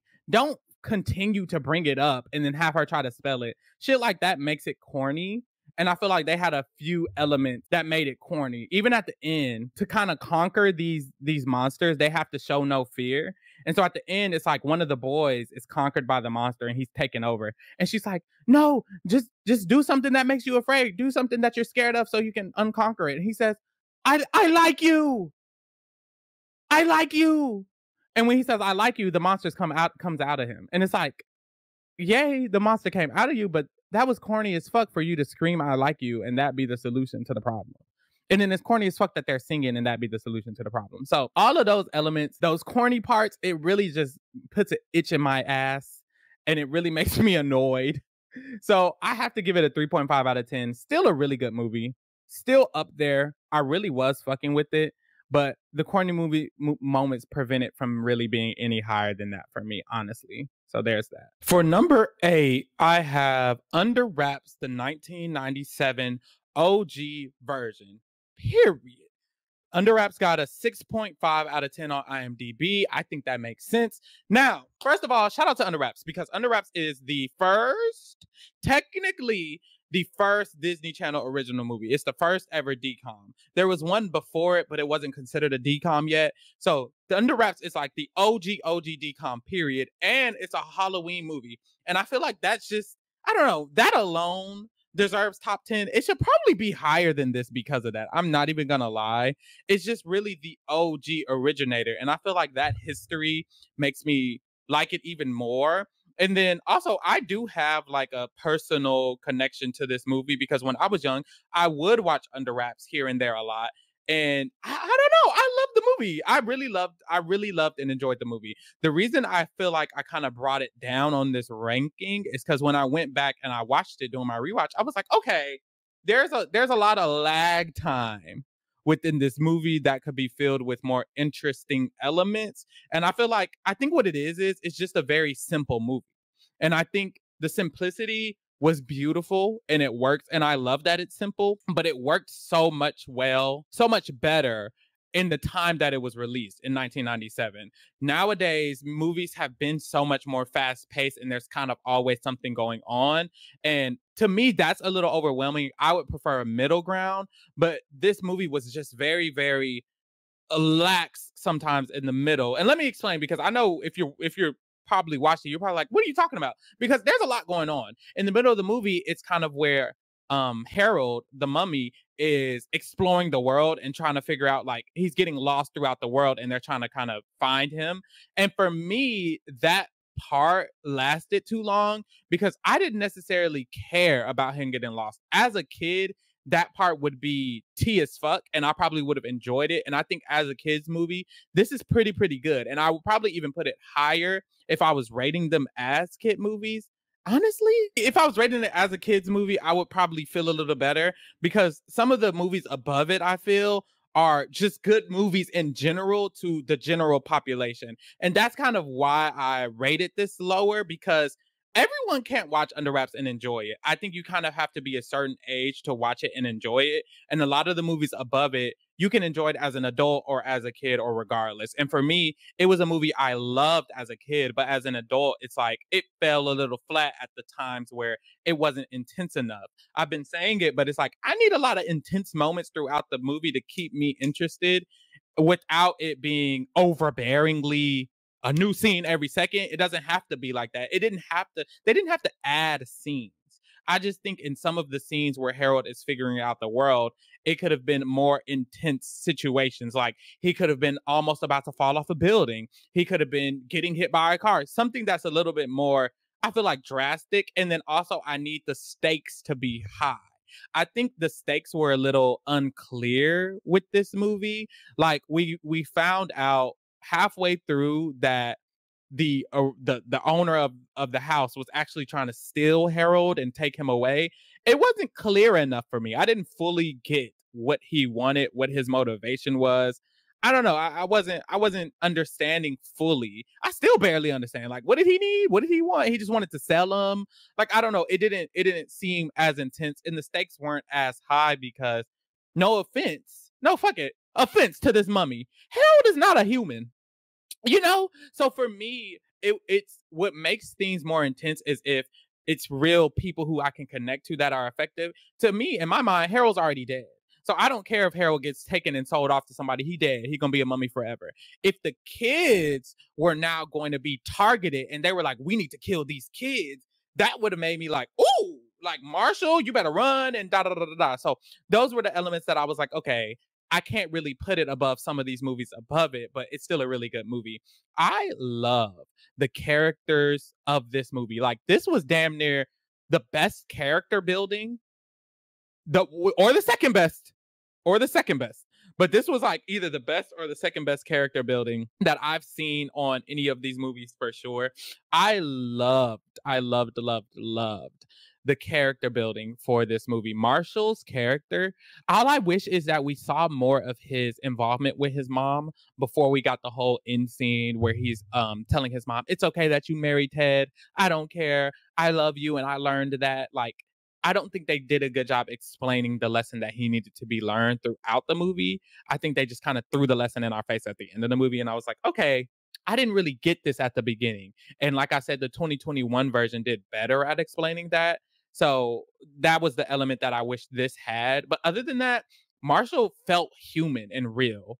Gilbert felt human and real. Amy felt human and real. Even Harold felt real. I think the acting back in the day, or what was expected from a kids movie, was less gimmicky than what it is now. Now that these actors are working on kids movies, they want them to talk like this and yes and oh my god and da da da da. But back then it's like, just talk how you talk and just give real emotion and really act. And I feel like the acting in these older movies were just more real and raw, so you got to really believe in the characters. And when I'm watching the newer movies, it just seems so animated in a way that it's not necessarily to be animated. Like in Zombies, it's okay to be animated because the world they live in is a very animated world. So it works for zombies. But for instance, in Under Wraps 2021, I think the actors were great, but especially in that first movie, it felt so mechanical. It felt like they were playing characters because of how exaggerated their voices were and everything was. And I feel like if they would have toned it down like the tone of this movie, it would have just felt more real instead of like as if I knew I was watching a movie. And this felt so real. I love the actors, love the characters, still love the storyline. The storyline eats. I think it gives very much so Halloween, especially this one. Like, it was nighttime a lot of the time, and that was very beneficial because I feel like having Halloween movies where it's always day, if they're not in literally a Halloween town, then it's killing the vibes. It needs to be nighttime, bitch. It needs to be dark. I need to be feeling dim, all of that. So definitely had its pros, and I feel like its highs are higher than some of these other people's highs, but its lows kind of bring it down below some of these other movies. But yeah, really good movie. Really did like it. I would give this movie 4 out of 5 stars, which I know is going to be higher than some of the movies I have above it. So maybe I should have moved this one a little higher because I really fuck with it. But it's just those slow moments. It's so slow moments. But I just think, this is what I think. I think for the time it came out in and for what it was intended to be, it's a 4 out of 5 star movie. But I think now that time has passed and we're in 2021, this movie in 2021 I wouldn't say is a 4 out of 5 in 2021, but I know that when it was created and what it was intended for, it was an amazing movie in that time. And it's easy to see that with this movie. With some of the other movies, it's a little bit harder. And that's why it's like I kind of don't care to allocate the score. But you know, this movie had a special place in my heart. I understand what it was attacking, and I think it did good. And then the fact that it had a reboot, because we haven't got into any of the movies that talk about impact. This is the first movie that we've talked about that has an impact. And if it has an impact on the other Disney Channel movies, if it has an impact on Halloween movies itself, I feel like it's appropriate for me to like bump it up. It was the first ever DCOM. It was the first ever Halloween DCOM, and it has a whole reboot. And I feel like the impact it has is very it eats, and that puts it above all the ones below it for me. So I'm gonna just boom. Number 8. Number 7, girl is getting down to the wire. Now we finally have probably some of y'all faves are about to start coming up. Number 7, I have Halloweentown High. Ooh. This might be controversial for some of the girls who like Halloweentown High and feel like Halloweentown High is their favorite. For me, Halloweentown High might be my least favorite. That's the thing. Halloweentown is a hard one to rate, I will say, because I think all 4 of the movies are really good. They're in this top 7, so I'm not saying it's a bad movie. But it's very difficult to rate, and I'm gonna get into why. So Halloweentown High got a 6 out of 10 on IMDb and a 64% on Rotten Tomatoes. I think that's fine because I do think this movie is good in a lot of ways, but I do think it lacks certain things in a lot of ways as well. Halloweentown being a series immediately makes it the most iconic thing of this list. There's 4 movies in this series. It's the biggest series in this ranking I'm doing, and that automatically has impact. Halloweentown in general is perfect for the Halloween setting, but I think this movie, Halloweentown High, felt the least Halloweeny to me, honestly. Which is crazy. It did feel Halloweeny still, don't get me wrong, but because they weren't in Halloween Town, to me that was like not a negative because I like that they explored it, but it made it feel less Halloweeny than the other ones, honestly.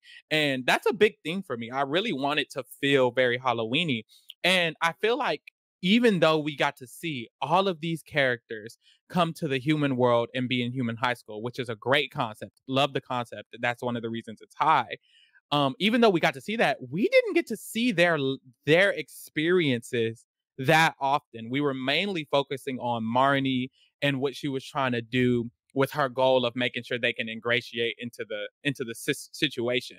A part of me wishes I got more scenes of the new characters interacting in the real world. We had that one montage, and that was basically it. Because even when they went to the mall, we weren't focusing on them until they started screaming and they started getting attacked. We were focusing on Marnie and this random boyfriend who turned out to not even be the villain. And we were focusing on him the whole time. And it's like, there were so many scenes of him, and that was so unnecessary. That's another thing. They love to put what's it called, love interests in these movies, and it's so not necessary, especially in Halloweentown. I feel like it made sense for the first movie, it made sense for the second movie. This movie, it made no sense for the love interest to be there. He was fully irrelevant, and I think it was to make the viewer feel like he was the villain, because in the past Marnie's love interest is the villain. Girl, what the fuck do Marnie be doing? We gotta talk about that. Marnie falls in love with every evil person who she can. Like, she makes sure to make sure, not just Marnie, her mama, her grandmama, her brother, all of them love them some evil people. They love them an evil person. And it's like, damn, why do you love evil people so much? I don't get it. But anyway. I think it was trying to psych us out. And it's like, you spent so much time trying to psych us out. You should have been showing us the exploration of these kids in this new world a little bit more. All we really got was them joining shit at school, joining clubs at school, and them at the mall. There was so much more shit you could have did. And I don't like that they didn't spend time doing it. So That was my con. That's why it's not that high compared to the other Halloweentown specifically. And honestly, I probably should have put this under wraps. I'm not gonna lie, but it is because the impact that this particular movie has. This isn't where the impact is coming from. The impact is coming from the OG Halloweentown, but I just feel like the entire series of Halloweentown is just so huge for literally Halloween in general. Fuck Disney. Halloween in general. People who weren't even Disney kids know what Halloweentown was, bitch. Old people know what Halloweentown was, bitch. So it's like the impact is just too extreme. It's hard for me to put it really low. But yeah, this was my least favorite. I also wasn't a big fan of the conflict this time. I like that it was to try to get humans and monsters to work together and live accordingly, but I think it was too big of a concept for them to put in this one little movie. It makes zero sense that now that Marnie has achieved them going to high school in human world, that now the humans are going to accept them. Like, that doesn't make sense. You're in this one small town, in this one small human city, in this one small human situation, in this one small human town hall festival, and we're supposed to believe that the entire world is believing in monsters. And I know that's like it's a kids movie, but even as a kid, that's like a stupid concept. Like, no way. Like it was just too big of a goal for them to have achieved it in this movie. They should have done more in this movie if that was the huge goal. And I just don't like that goal. I feel like they should have made a more achievable goal for her, but we moved. So it was still good. And I think the main thing that's keeping this up for me is the impact that Halloweentown has. And it was a fun idea. The idea of bringing them to high school is super fun and super cool. Even the mystery of who is the villain and us having to figure it out, and homegirl getting kidnapped and put in the glass. I wish more people had got kidnapped. It only being one person is kind of like a dud, boom, put. I wish it was more and it kind of lasted consistently because I love a good mystery. But I just feel like it did good with the concept, but they could have did more with it, and they could have like added certain things to make it more interesting. And I think the reason that they were inhibited of making it more interesting is because they were trying to achieve this goal that Marnie wanted, which I feel like was too big. And it's not even too big because the goal really is just for the kids to be able to go to school in the real world. But it kind of expanded to, it's okay, let's mix the real world and the Halloween towns and they can be themselves. And it's like, it should have never expanded there. Her goal should have just been to get kids to go to Halloweentown, not to get the worlds to come back and collide and we can work together. And let's just leave it at they can get to go to high school, and let's focus on all the high school elements. Let's focus more on them ingratiating in high school rather than, I guess, the whole big thing at the end, because it made the ending fall flat for me. I didn't care that they all revealed themselves to the humans because I'm like, this is this is not believable. No way this worked. I don't know, but there were good things, and then there were things I didn't really like. I would give this a 3.5 out of 5 stars. Like I said, it could be under other wraps if you want it to be, but I think the impact Halloweentown has was just too much for me to handle. So number 6. Ooh, we almost at top 5, y'all. Number 6, I have Return to Halloweentown. Now look, growing up, this was the Halloweentown I watched the least. I didn't even remember what happened when we went and watched it on my rewatch. But girl, this was a good little movie. This was a good movie. I didn't love the conflict. I'm a conflict guy. The main problem has to be good. I didn't love this conflict. It felt like Marnie didn't have much agency until really for a while, because at the beginning all she wanted to do was go to the university, which wasn't enough for me. She got to university and I wish she would have stumbled upon a mystery and figured it out. But what happened was she was in class and the villains, which was all the professors at the school, were pushing her towards this box, and then the box just pops up and they basically give it to her and they basically say open it. I wish it would have been more Marnie's agency, and that it still could be the villains planting the box. But the fact that it was in the middle of the classroom, it's like there's no secret here. I wish it was secretive.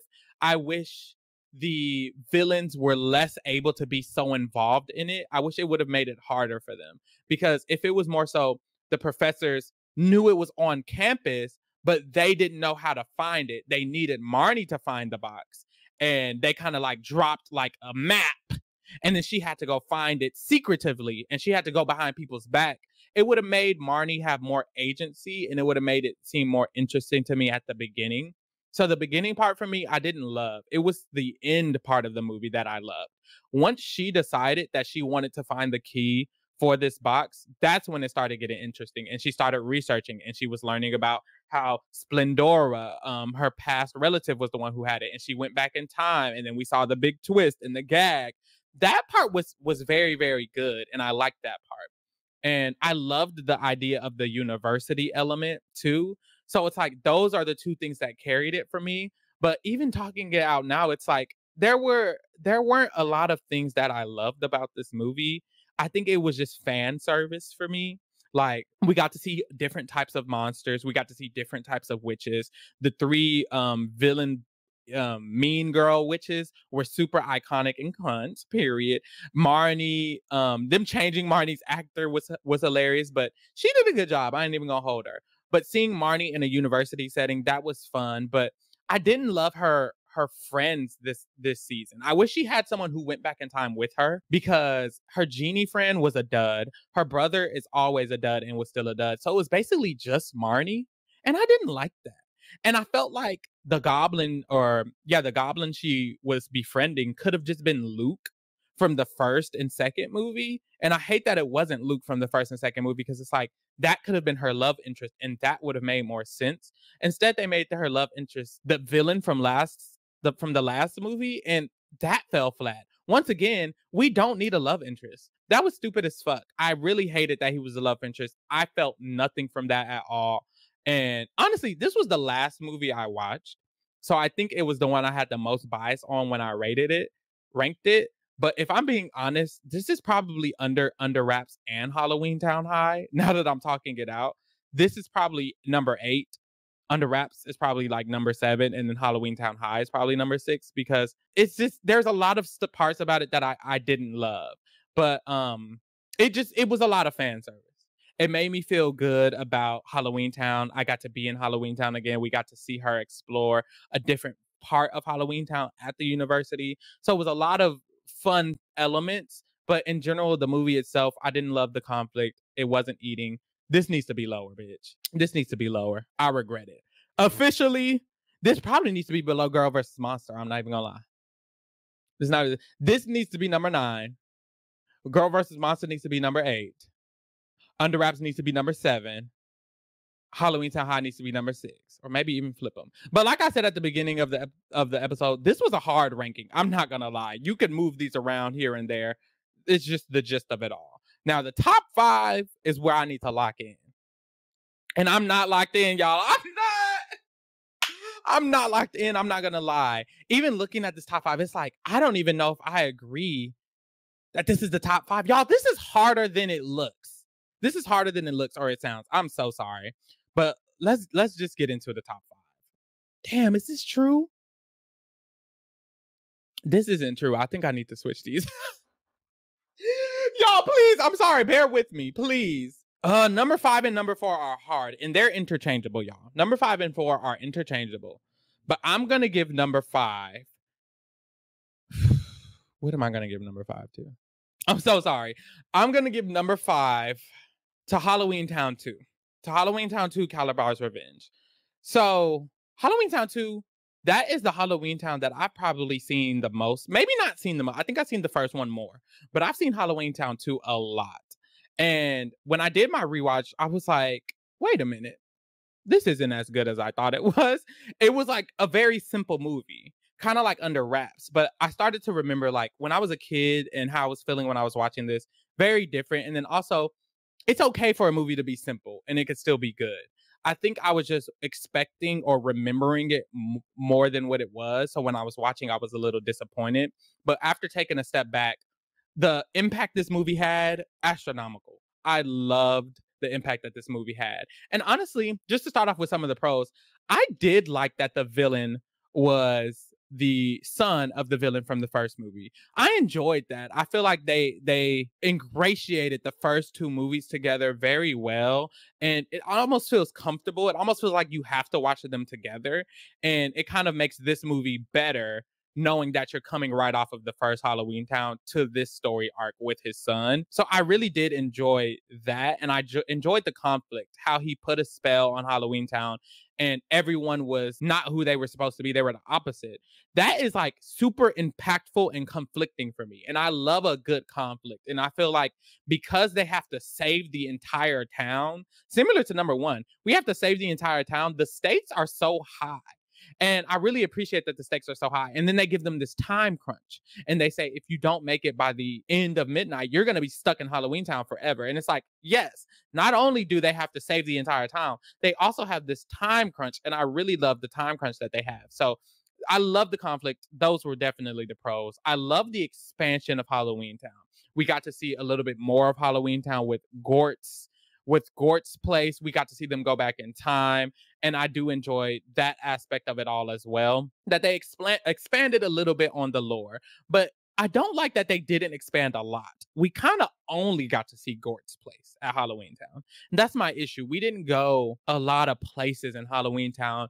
There weren't a lot of different settings.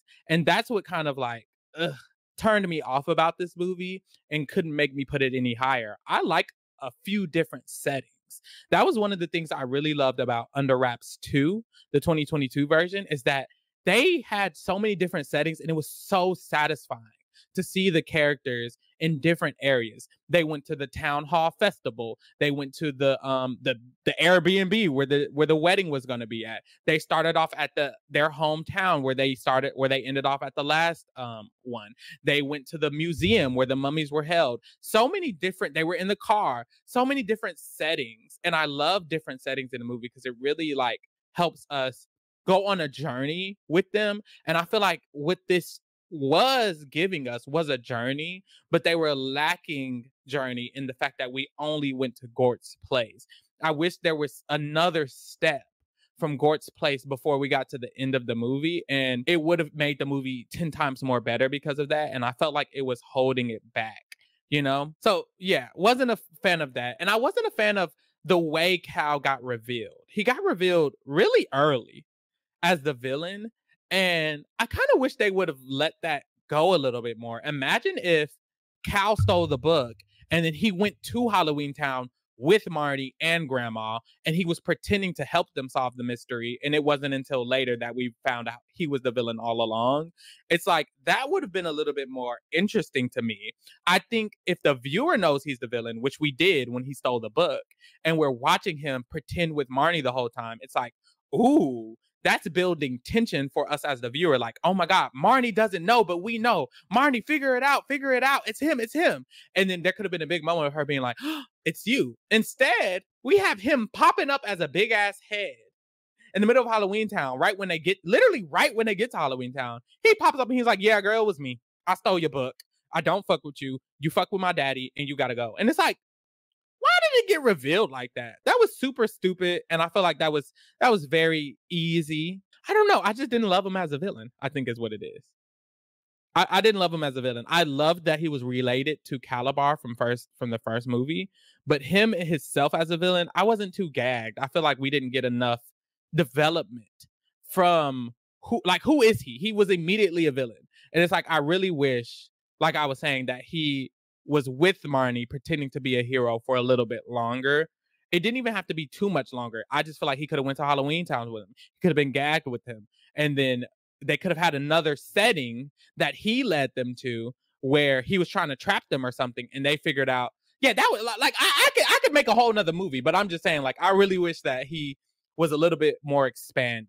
So that was it. But still top 5. Still a really good movie, still up there. And the impact it has on me, bitch, this was one of my movies growing up. I feel like it helped lead to the series of Halloween Towns, because Halloweentown 1, of course, that launched it. But this movie had to do its thing for them to continue to have it on. And I think it did. And I do feel like this is one of the Halloween Towns that are watched a lot alongside number 3, Halloweentown High. But that's the thing, all of them are watched a lot, and I feel like the Halloween impact, it transcends. And this was still a very fun movie. It's just certain things they could have tweaked. Number 4, I have Twitches 2 from 2007. Let's look at that IMDb. Oh, let me look at Halloweentown 2's IMDb first. Halloweentown's 2 IMDb is a 6.3 out of 10 and a 62% on Rotten Tomatoes. I think that's fair. I would give Halloweentown 2 a 4 out of 5 stars. It's a really good movie, especially if it's aimed for kids and it's for Halloween. Very fun, very fresh. Just some shit they should have tweaked for it to be a 5-star, okay? Twitches 2 got a 5.7 out of 10 on IMDb and a 70% on Rotten Tomatoes. But Rotten Tomatoes, Twitches 2 was not as good as Twitches 1, I will say. It was not as good as Twitches 1. But it did have a lot of pros. I loved the climax of Twitches 2 because the whole movie we're building up. And Alex is like, I know Dad is one of the people who's in the shadows. And I know it's not Thanatos. First of all, the is it Dad or is it Thanatos shit? Girl, that is tea. Because they have this figure in the shadows. And they either need to kill. And there's a figure they know they need to kill because it's terrorizing people. But then there's also a figure that they believe is their dad. And it's like, that is a very good conflict to have. Because it's an internal conflict and it's an external conflict. Someone is literally attacking people in Coventry and in the real world. And then it's also the conflict of your dad is also in the same shadow realm that this person who's attacking people is in. And you have to be like, do I need to kill everything in the shadow realm or do I need to save my dad? It's like, honestly, a very good and layered conflict. And that conflict carries this movie for me. That's why this movie is at number 4. I was thinking of putting it at number 5. I thought about putting it lower. It was hard, but the conflict carries so much to me. This is probably my favorite conflict of any one of these movies, damn near. Except maybe one.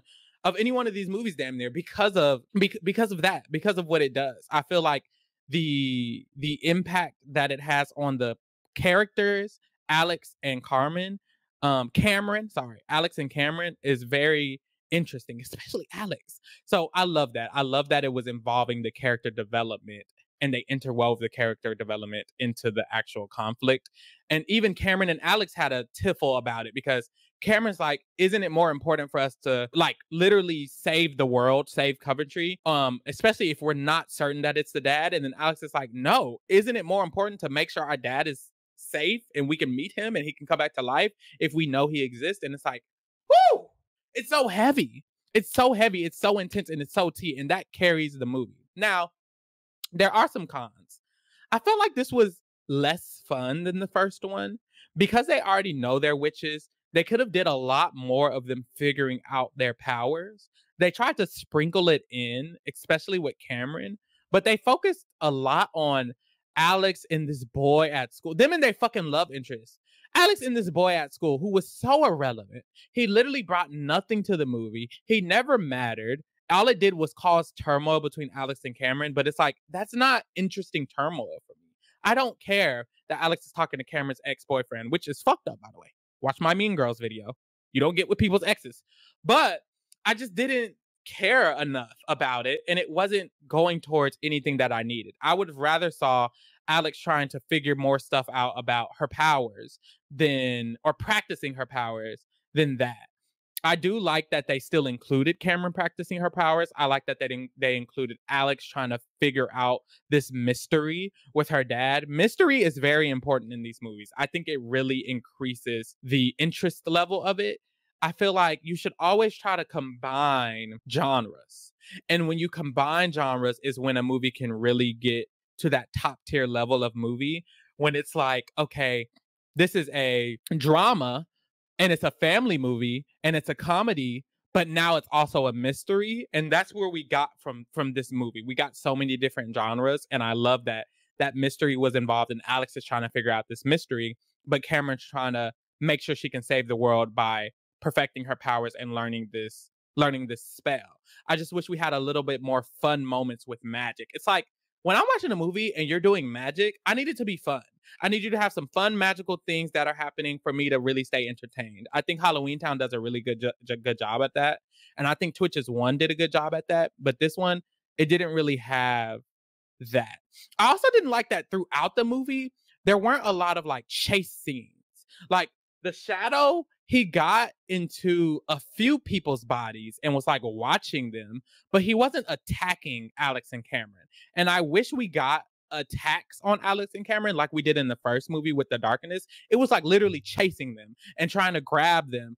And you know, it was doing more active villainry in a more chase scene type of way, and it causes action. I wish there was more action in this movie because it was a lack of action. It really was. There wasn't a lot of run, you know, and I wanted more of that. So I that was one thing they could have added to it. The Dimitri and Cam love story romance they had on the left, that was unnecessary as fuck. The Alex love story, that was unnecessary as fuck. Throw them love stories out. But other than that, and I feel like they could have used that time to have more fun, magical moments. And instead, they're showing us them with a boy who I don't give a fuck about. Like, So that was one of my cons, and that's why it's not in the top 3. But baby, we're at the top 3, girl. Oh my God. So this top 3, I've twisted it around multiple times. Like I said, just to remind you, this is hard because I want to go based off of what is the best Halloween movie DCOM, right? That's what the title is. The issue is, I think to say that something is the best Halloween movie DCOM, you have to consider the impact of the movie. It can't just be the best movie on the list. That's why, I would have rated Twitches 2 a 3.5 out of 5 stars or a 4 out of 5. Or a 4 out of 5, in between 3.5 and a 4 out of 5 stars. And that's the thing. There's movies like Twitches 2 who are above other movies, even though I'm rating them less as a movie. Like, I don't think Twitches 2 is always necessarily a better movie than every movie under it. And I feel like there's movies that are better movies than some movies that are above it. And it's because when I'm doing this ranking, it's not just about how good of a movie it is. It's about how good of a Disney Channel original movie it is. And to be a good Disney Channel original movie, it has to have an impact. It kind of has to have, further things have to be affected by the creation of this movie, in my opinion. And I feel like that's kind of what I want to rate it on when I give this list, or else it wouldn't feel right. So that is why I gave the movie I'm about to say third place, even though I want to give it first so bad. Don't Look Under the Bed. 1999 is going to be my number 3. Oh, how I love this movie.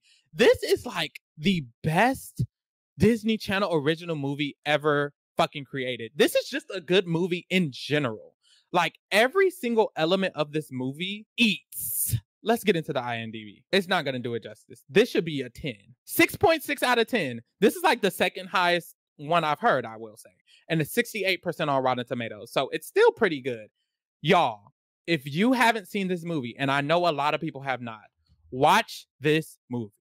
Even as an adult, you can get into how good Don't Look Under the Bed is. This movie, 10, 10, 10s across the board. Bitch. It's a mystery. It's horror. There's like 2 of these movies that I've ranked that are considered horror, and this is one of them. And this is actually horror, girl. Like, it actually got me a little scared and gooped, bitch. It just has a lot of good elements into it. So I think the stars of this movie are the stars of this movie.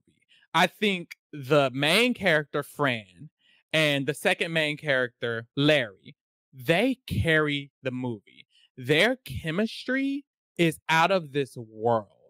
There's moments where they can joke with each other. It feels natural. There's moments where she's trying to ask for his attention and he's not giving to it.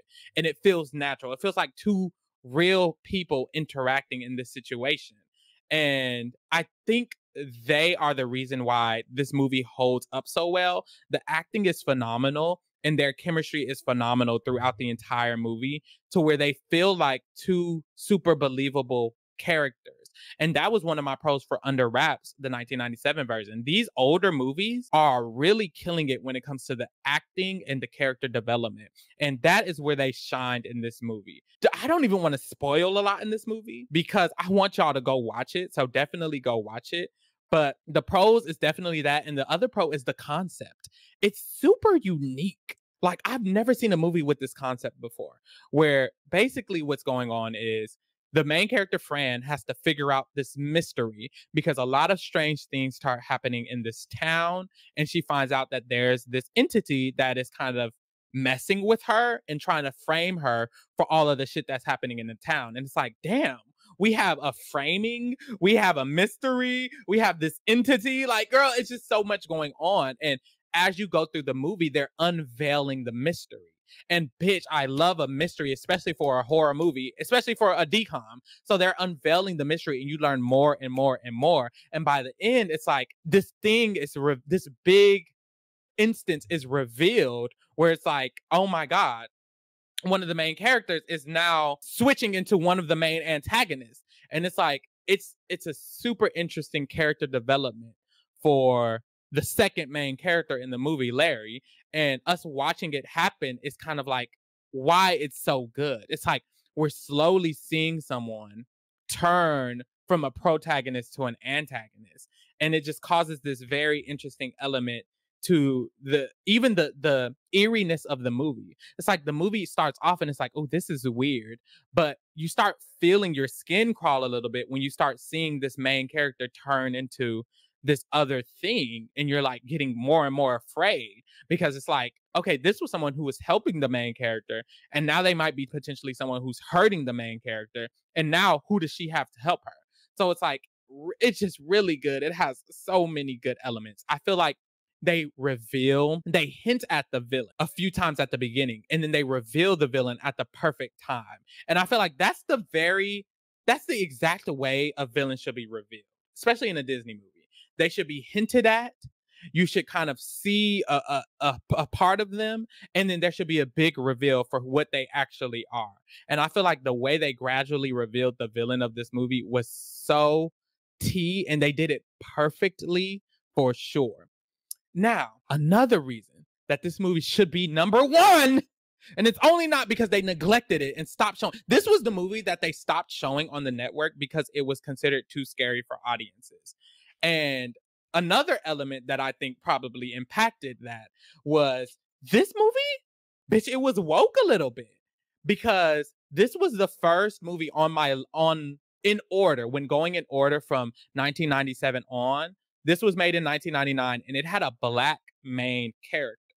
So there was a Black main character on this movie from so long ago, and none of the other horror movies had a Black main character until you got to literally 2021 with Under Wraps, I want to say. Oh no, Twitches. So it wasn't until Twitches in 2005, which was 98, when did this come out? This came out 99. 6 years later. It wasn't until 6 years later where we got a main character who was Black.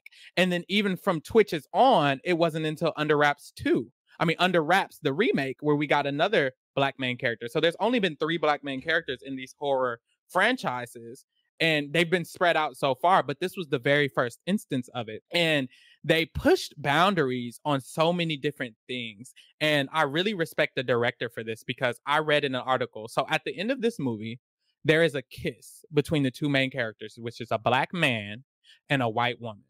And Disney was like, maybe we should take that out. And the director pushed back and was like, no, it's a necessary element of the movie. I'm not going to spoil why it was necessary, but basically he felt like it was perfect for the plot of the movie and it worked well. And I agree that it worked well and it was perfect for it. And he pushed to include it. And he said, look, no matter how problematic quotations you might feel it is, I feel like it's necessary and we shouldn't be mad about it. And Disney was like, you know what? You're right. Let's just put it out. So shout out to Disney and shout out to them for that.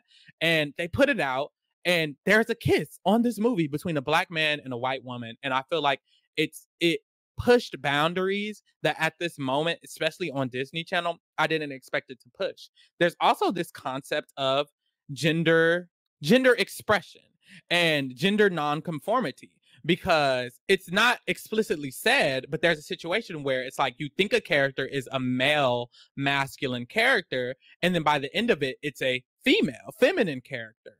And they kind of express, I'm not just a man just because I seemed masculine and I seemed like a male. I'm just a person.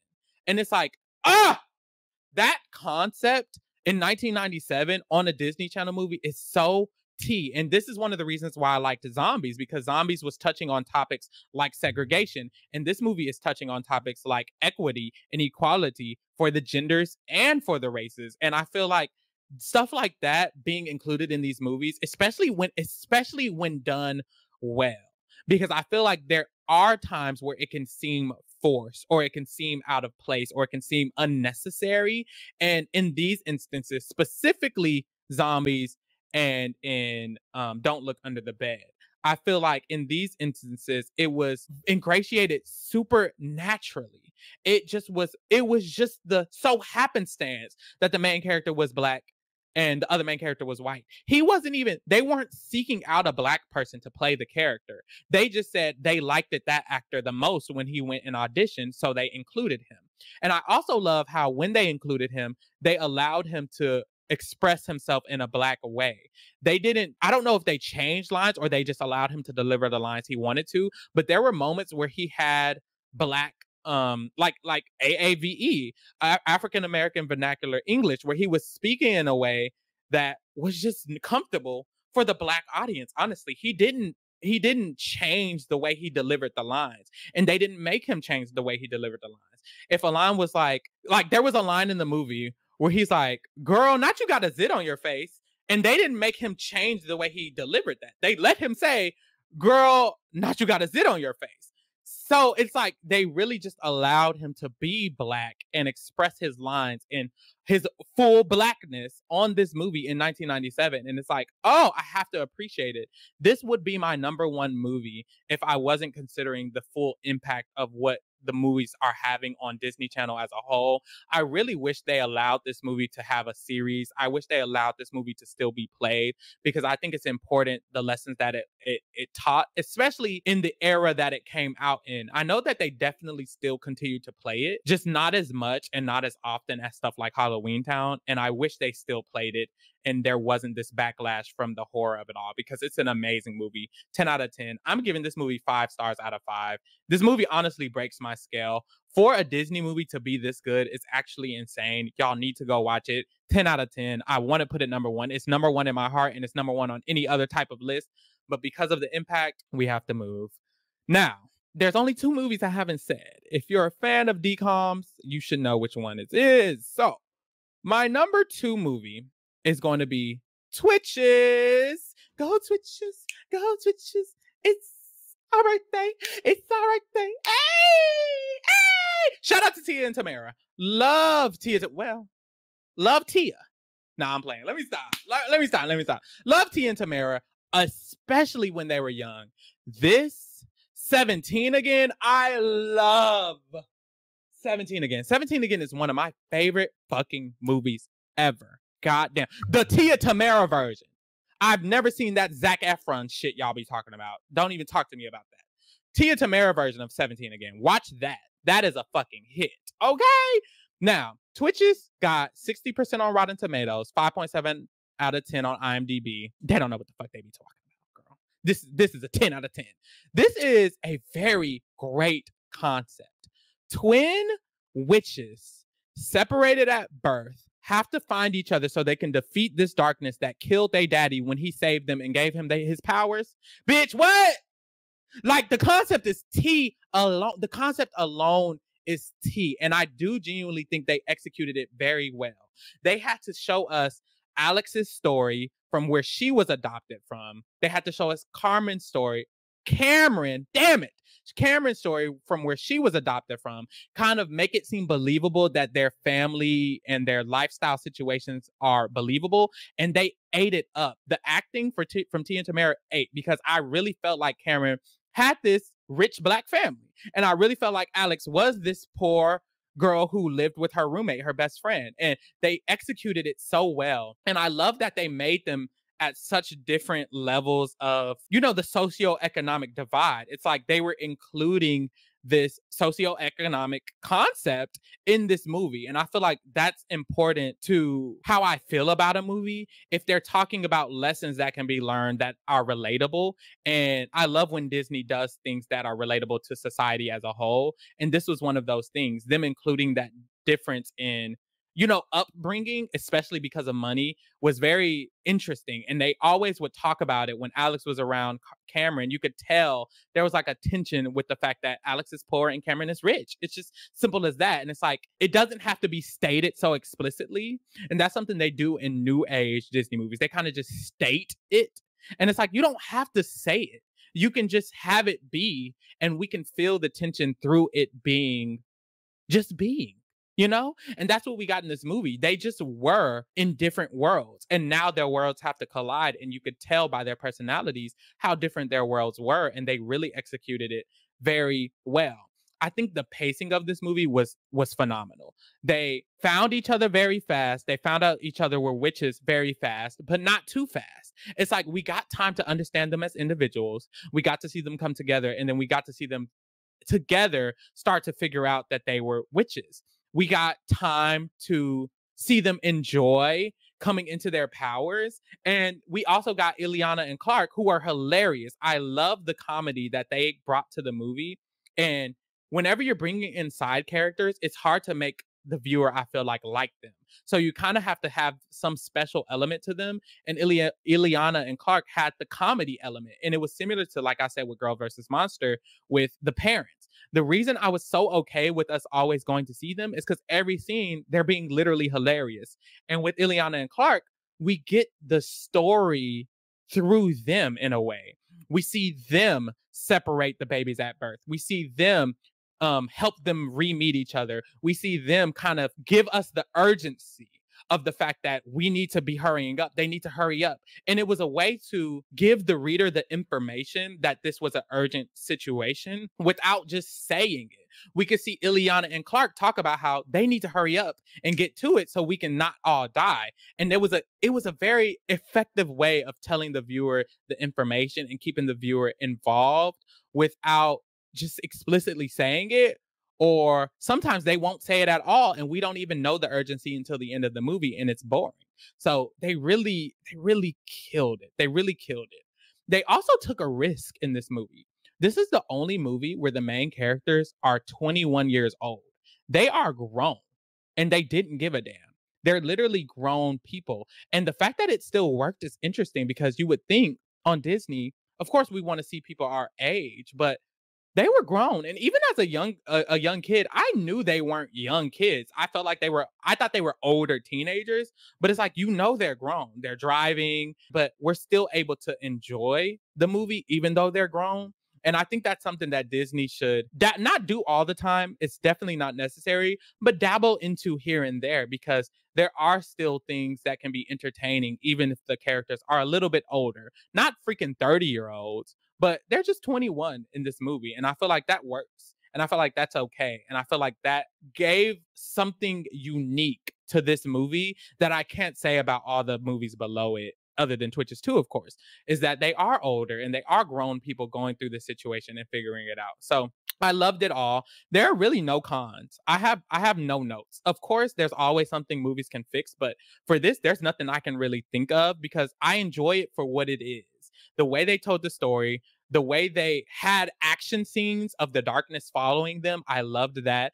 The climax was really good at the end. I love that. And I love how at the end, the way they defeated the darkness was them speaking out the people in their lives that they loved. Because I feel like the people we saw them with at the beginning, Alex's roommate and best friend, Cameron's family, we saw how even though they were adopted, they were still loved. Even the adopted part of it all. Adopted kids matter, bitch. Adopted kids matter. And I feel like they're even like having representation for people who are adopted, and the fact that they can be loved and can be accepted. And even the fact that Alex is getting ingratiated so easily into Cameron's family, so welcomely, so lovingly, because she's her sister and they adopted Cameron and they love her so much. And I do love the concept of love, and that was how they were able to defeated. Because there's this scene where the darkness is chasing Cameron and the mom walks in and the darkness scurries away. And you're like, dang, why did it scurry away? The mom isn't magical. And then you find out it's because it's the love that the mom has for Cameron that saved her in that moment. And it's like, that's such a cute ass fucking, that's just a cute ass concept. So loved it. 10 out of 10. I'm giving it 5 stars, of course. Last but not least, y'all, Halloweentown, the original. This movie gave me no choice but to put it at my number 1 spot. Every time I didn't want to, and I was like, don't look under the bed has to go first. Twitches has to go first. It gave me no choice because I'd watch Twitches and then the next movie on the list will be Halloweentown High that I gotta watch. So I'm like, well, fuck, we're back at Halloweentown. So it's like every turn you go within this Disney Channel movie, Halloween movie realm, you have to remember Halloweentown. So I just have no choice. The impact that it had was astronomical. It really, really was. Like, it caused a 4-movie series. It inspired just honestly the concept of the Halloween era of Disney when they would play all of these Halloween movies. I feel like was sparked by Halloweentown. It really, really was. And I feel like this movie's impact, it transcends just Disney. And when you're looking up lists of movies to watch on Halloween, Halloweentown is always on there because of the impact it had on Halloween movies in general. If you want a movie that feels like Halloween, this is one of the top tier ones. It's weird because you would think there's hella movies that feel like Halloween. And there are a few, but they might get too much into horror. Other than the horror movies, it's like just a regular, fun, family-friendly Halloween movie. There's only a handful. Hocus Pocus and Halloweentown, and then some of the movies I've just named. And it's like, what else do we have, you know? And it's like, of course, there are more. Casper, there's Halloween specials, but there's only a handful. And Halloweentown is really one of the ones that, you know, grasp the essence of Halloween in multiple different facets. Because of this plot and how they had to go to Halloweentown and explore Halloweentown and get these elements to make this potion, it forces us to see all of the different elements of Halloweentown, which I love. We got to see ghosts doing their ghostly thing. And we got to see Halloween characters doing interesting, normal things. And it made it interesting. You really usually only see ghosts doing ghostly things. Even Casper, it's like, he's doing ghostly things. He's moving shit around, dropping shit. We got to see Ghost be in a sweatshop, be in a sweat box and just sweating and going from fat to skinny as a ghost. And it's like, oh my God, that's hilarious. We got to see werewolves being hairdressers. That's hilarious. It's like the things they did with the exploration of the Halloweentown world and expanding on all of these well-known Halloween characters and making them fun and fresh. It was honestly amazing. It really is a big impact. And I feel like that carried the movie. It's us seeing this world and us seeing these creatures act in a different way than what we're used to. And I feel like that impact has lasted on Halloween movies from then on and to come. And it's just too much for me to not put it at number 1, honestly. The conflict was cute.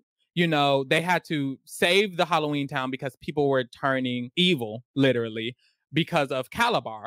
I love that the villain had relationship with the mom. I loved the struggle between the mom and the grandma.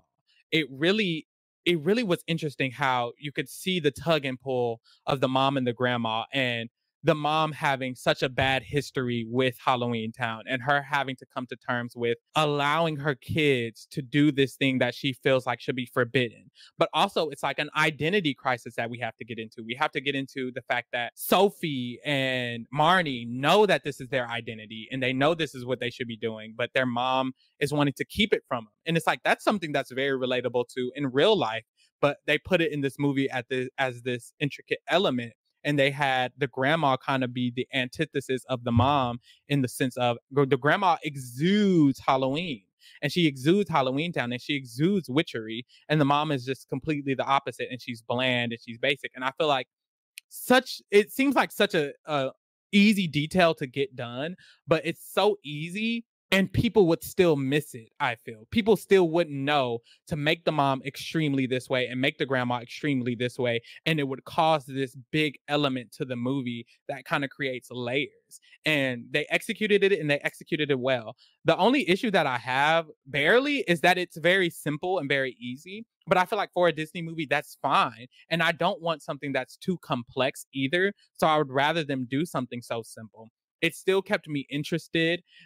Midway through the movie, the mom and the grandma both got stupefied by the main villain. We got a villain reveal at the beginning. At the beginning, we got introduced to the villain, and at the end, he revealed he was the villain. It was kind of like what I wish we had in number 2, Calabar's Revenge. But I guess they probably felt like we just did that for number 1. But bitch, do it again because it works. It works so well. The villain was very interesting, Cal, and his motivation of wanting Halloweentown to be accepted in the real world because that was their world to begin with. We got lore for Halloweentown. We found out that Halloweentown was non-existent, and it was just all of the Halloween creatures living in the real world normally and happily, and then the real world people started acting scared of them, and they started acting like they were different, and they pushed them out to Halloweentown, and it's like, here y'all go. And it's like, these are still real world concepts that can still be applied to this movie. And I feel like we got everything we needed from this movie. We got lore, we got expansion, we got different elements of Halloween characters that we've never seen. We got a whole world of Halloweentown that gets explored. We got a push and pull from family dynamics with grandma and her and mom. We got it from Marnie and her mom. We got it from so many different elements. So honestly, 10s across the board. This movie breaks my scale. It's 5 out of 5. It really eats from beginning to end. And most importantly, the impact that it has on Disney is astronomical. The fact that it had 4 other movies after this, and I wouldn't be surprised if Halloweentown gets a reboot because, girl, it's a good movie. Just in general, like I said, everyone knows Halloweentown, so definitely 10s across the board. I'm gonna put it at number 1, and that is my list, y'all. Number 1 to number 20. How I felt about every single Halloween Disney Channel original movie. I love Disney Channel. I grew up on Disney Channel. I had no choice but to do this video. If you listened with me throughout the entire time, let me know, I guess in the comments on YouTube, bitch, email me. I don't know. Let me know you let me know your opinions on these Halloween DCOMs. Let me know if you've seen some. If you haven't seen one, go watch Don't Look Under the Bed. That's the one I'm recommending. And definitely just get into it. I loved this. This was a great Halloween season. Next Halloween, I definitely plan on doing even more. So definitely tune in with me for next Halloween. I love the holidays. So all of the holidays is gonna get 10s from me. Okay. So definitely get into that. And thank you for keeping it real with the wrong podcast, bitch. And thank you for tuning in with the Scripted Kingdom. We're out for now. Bye.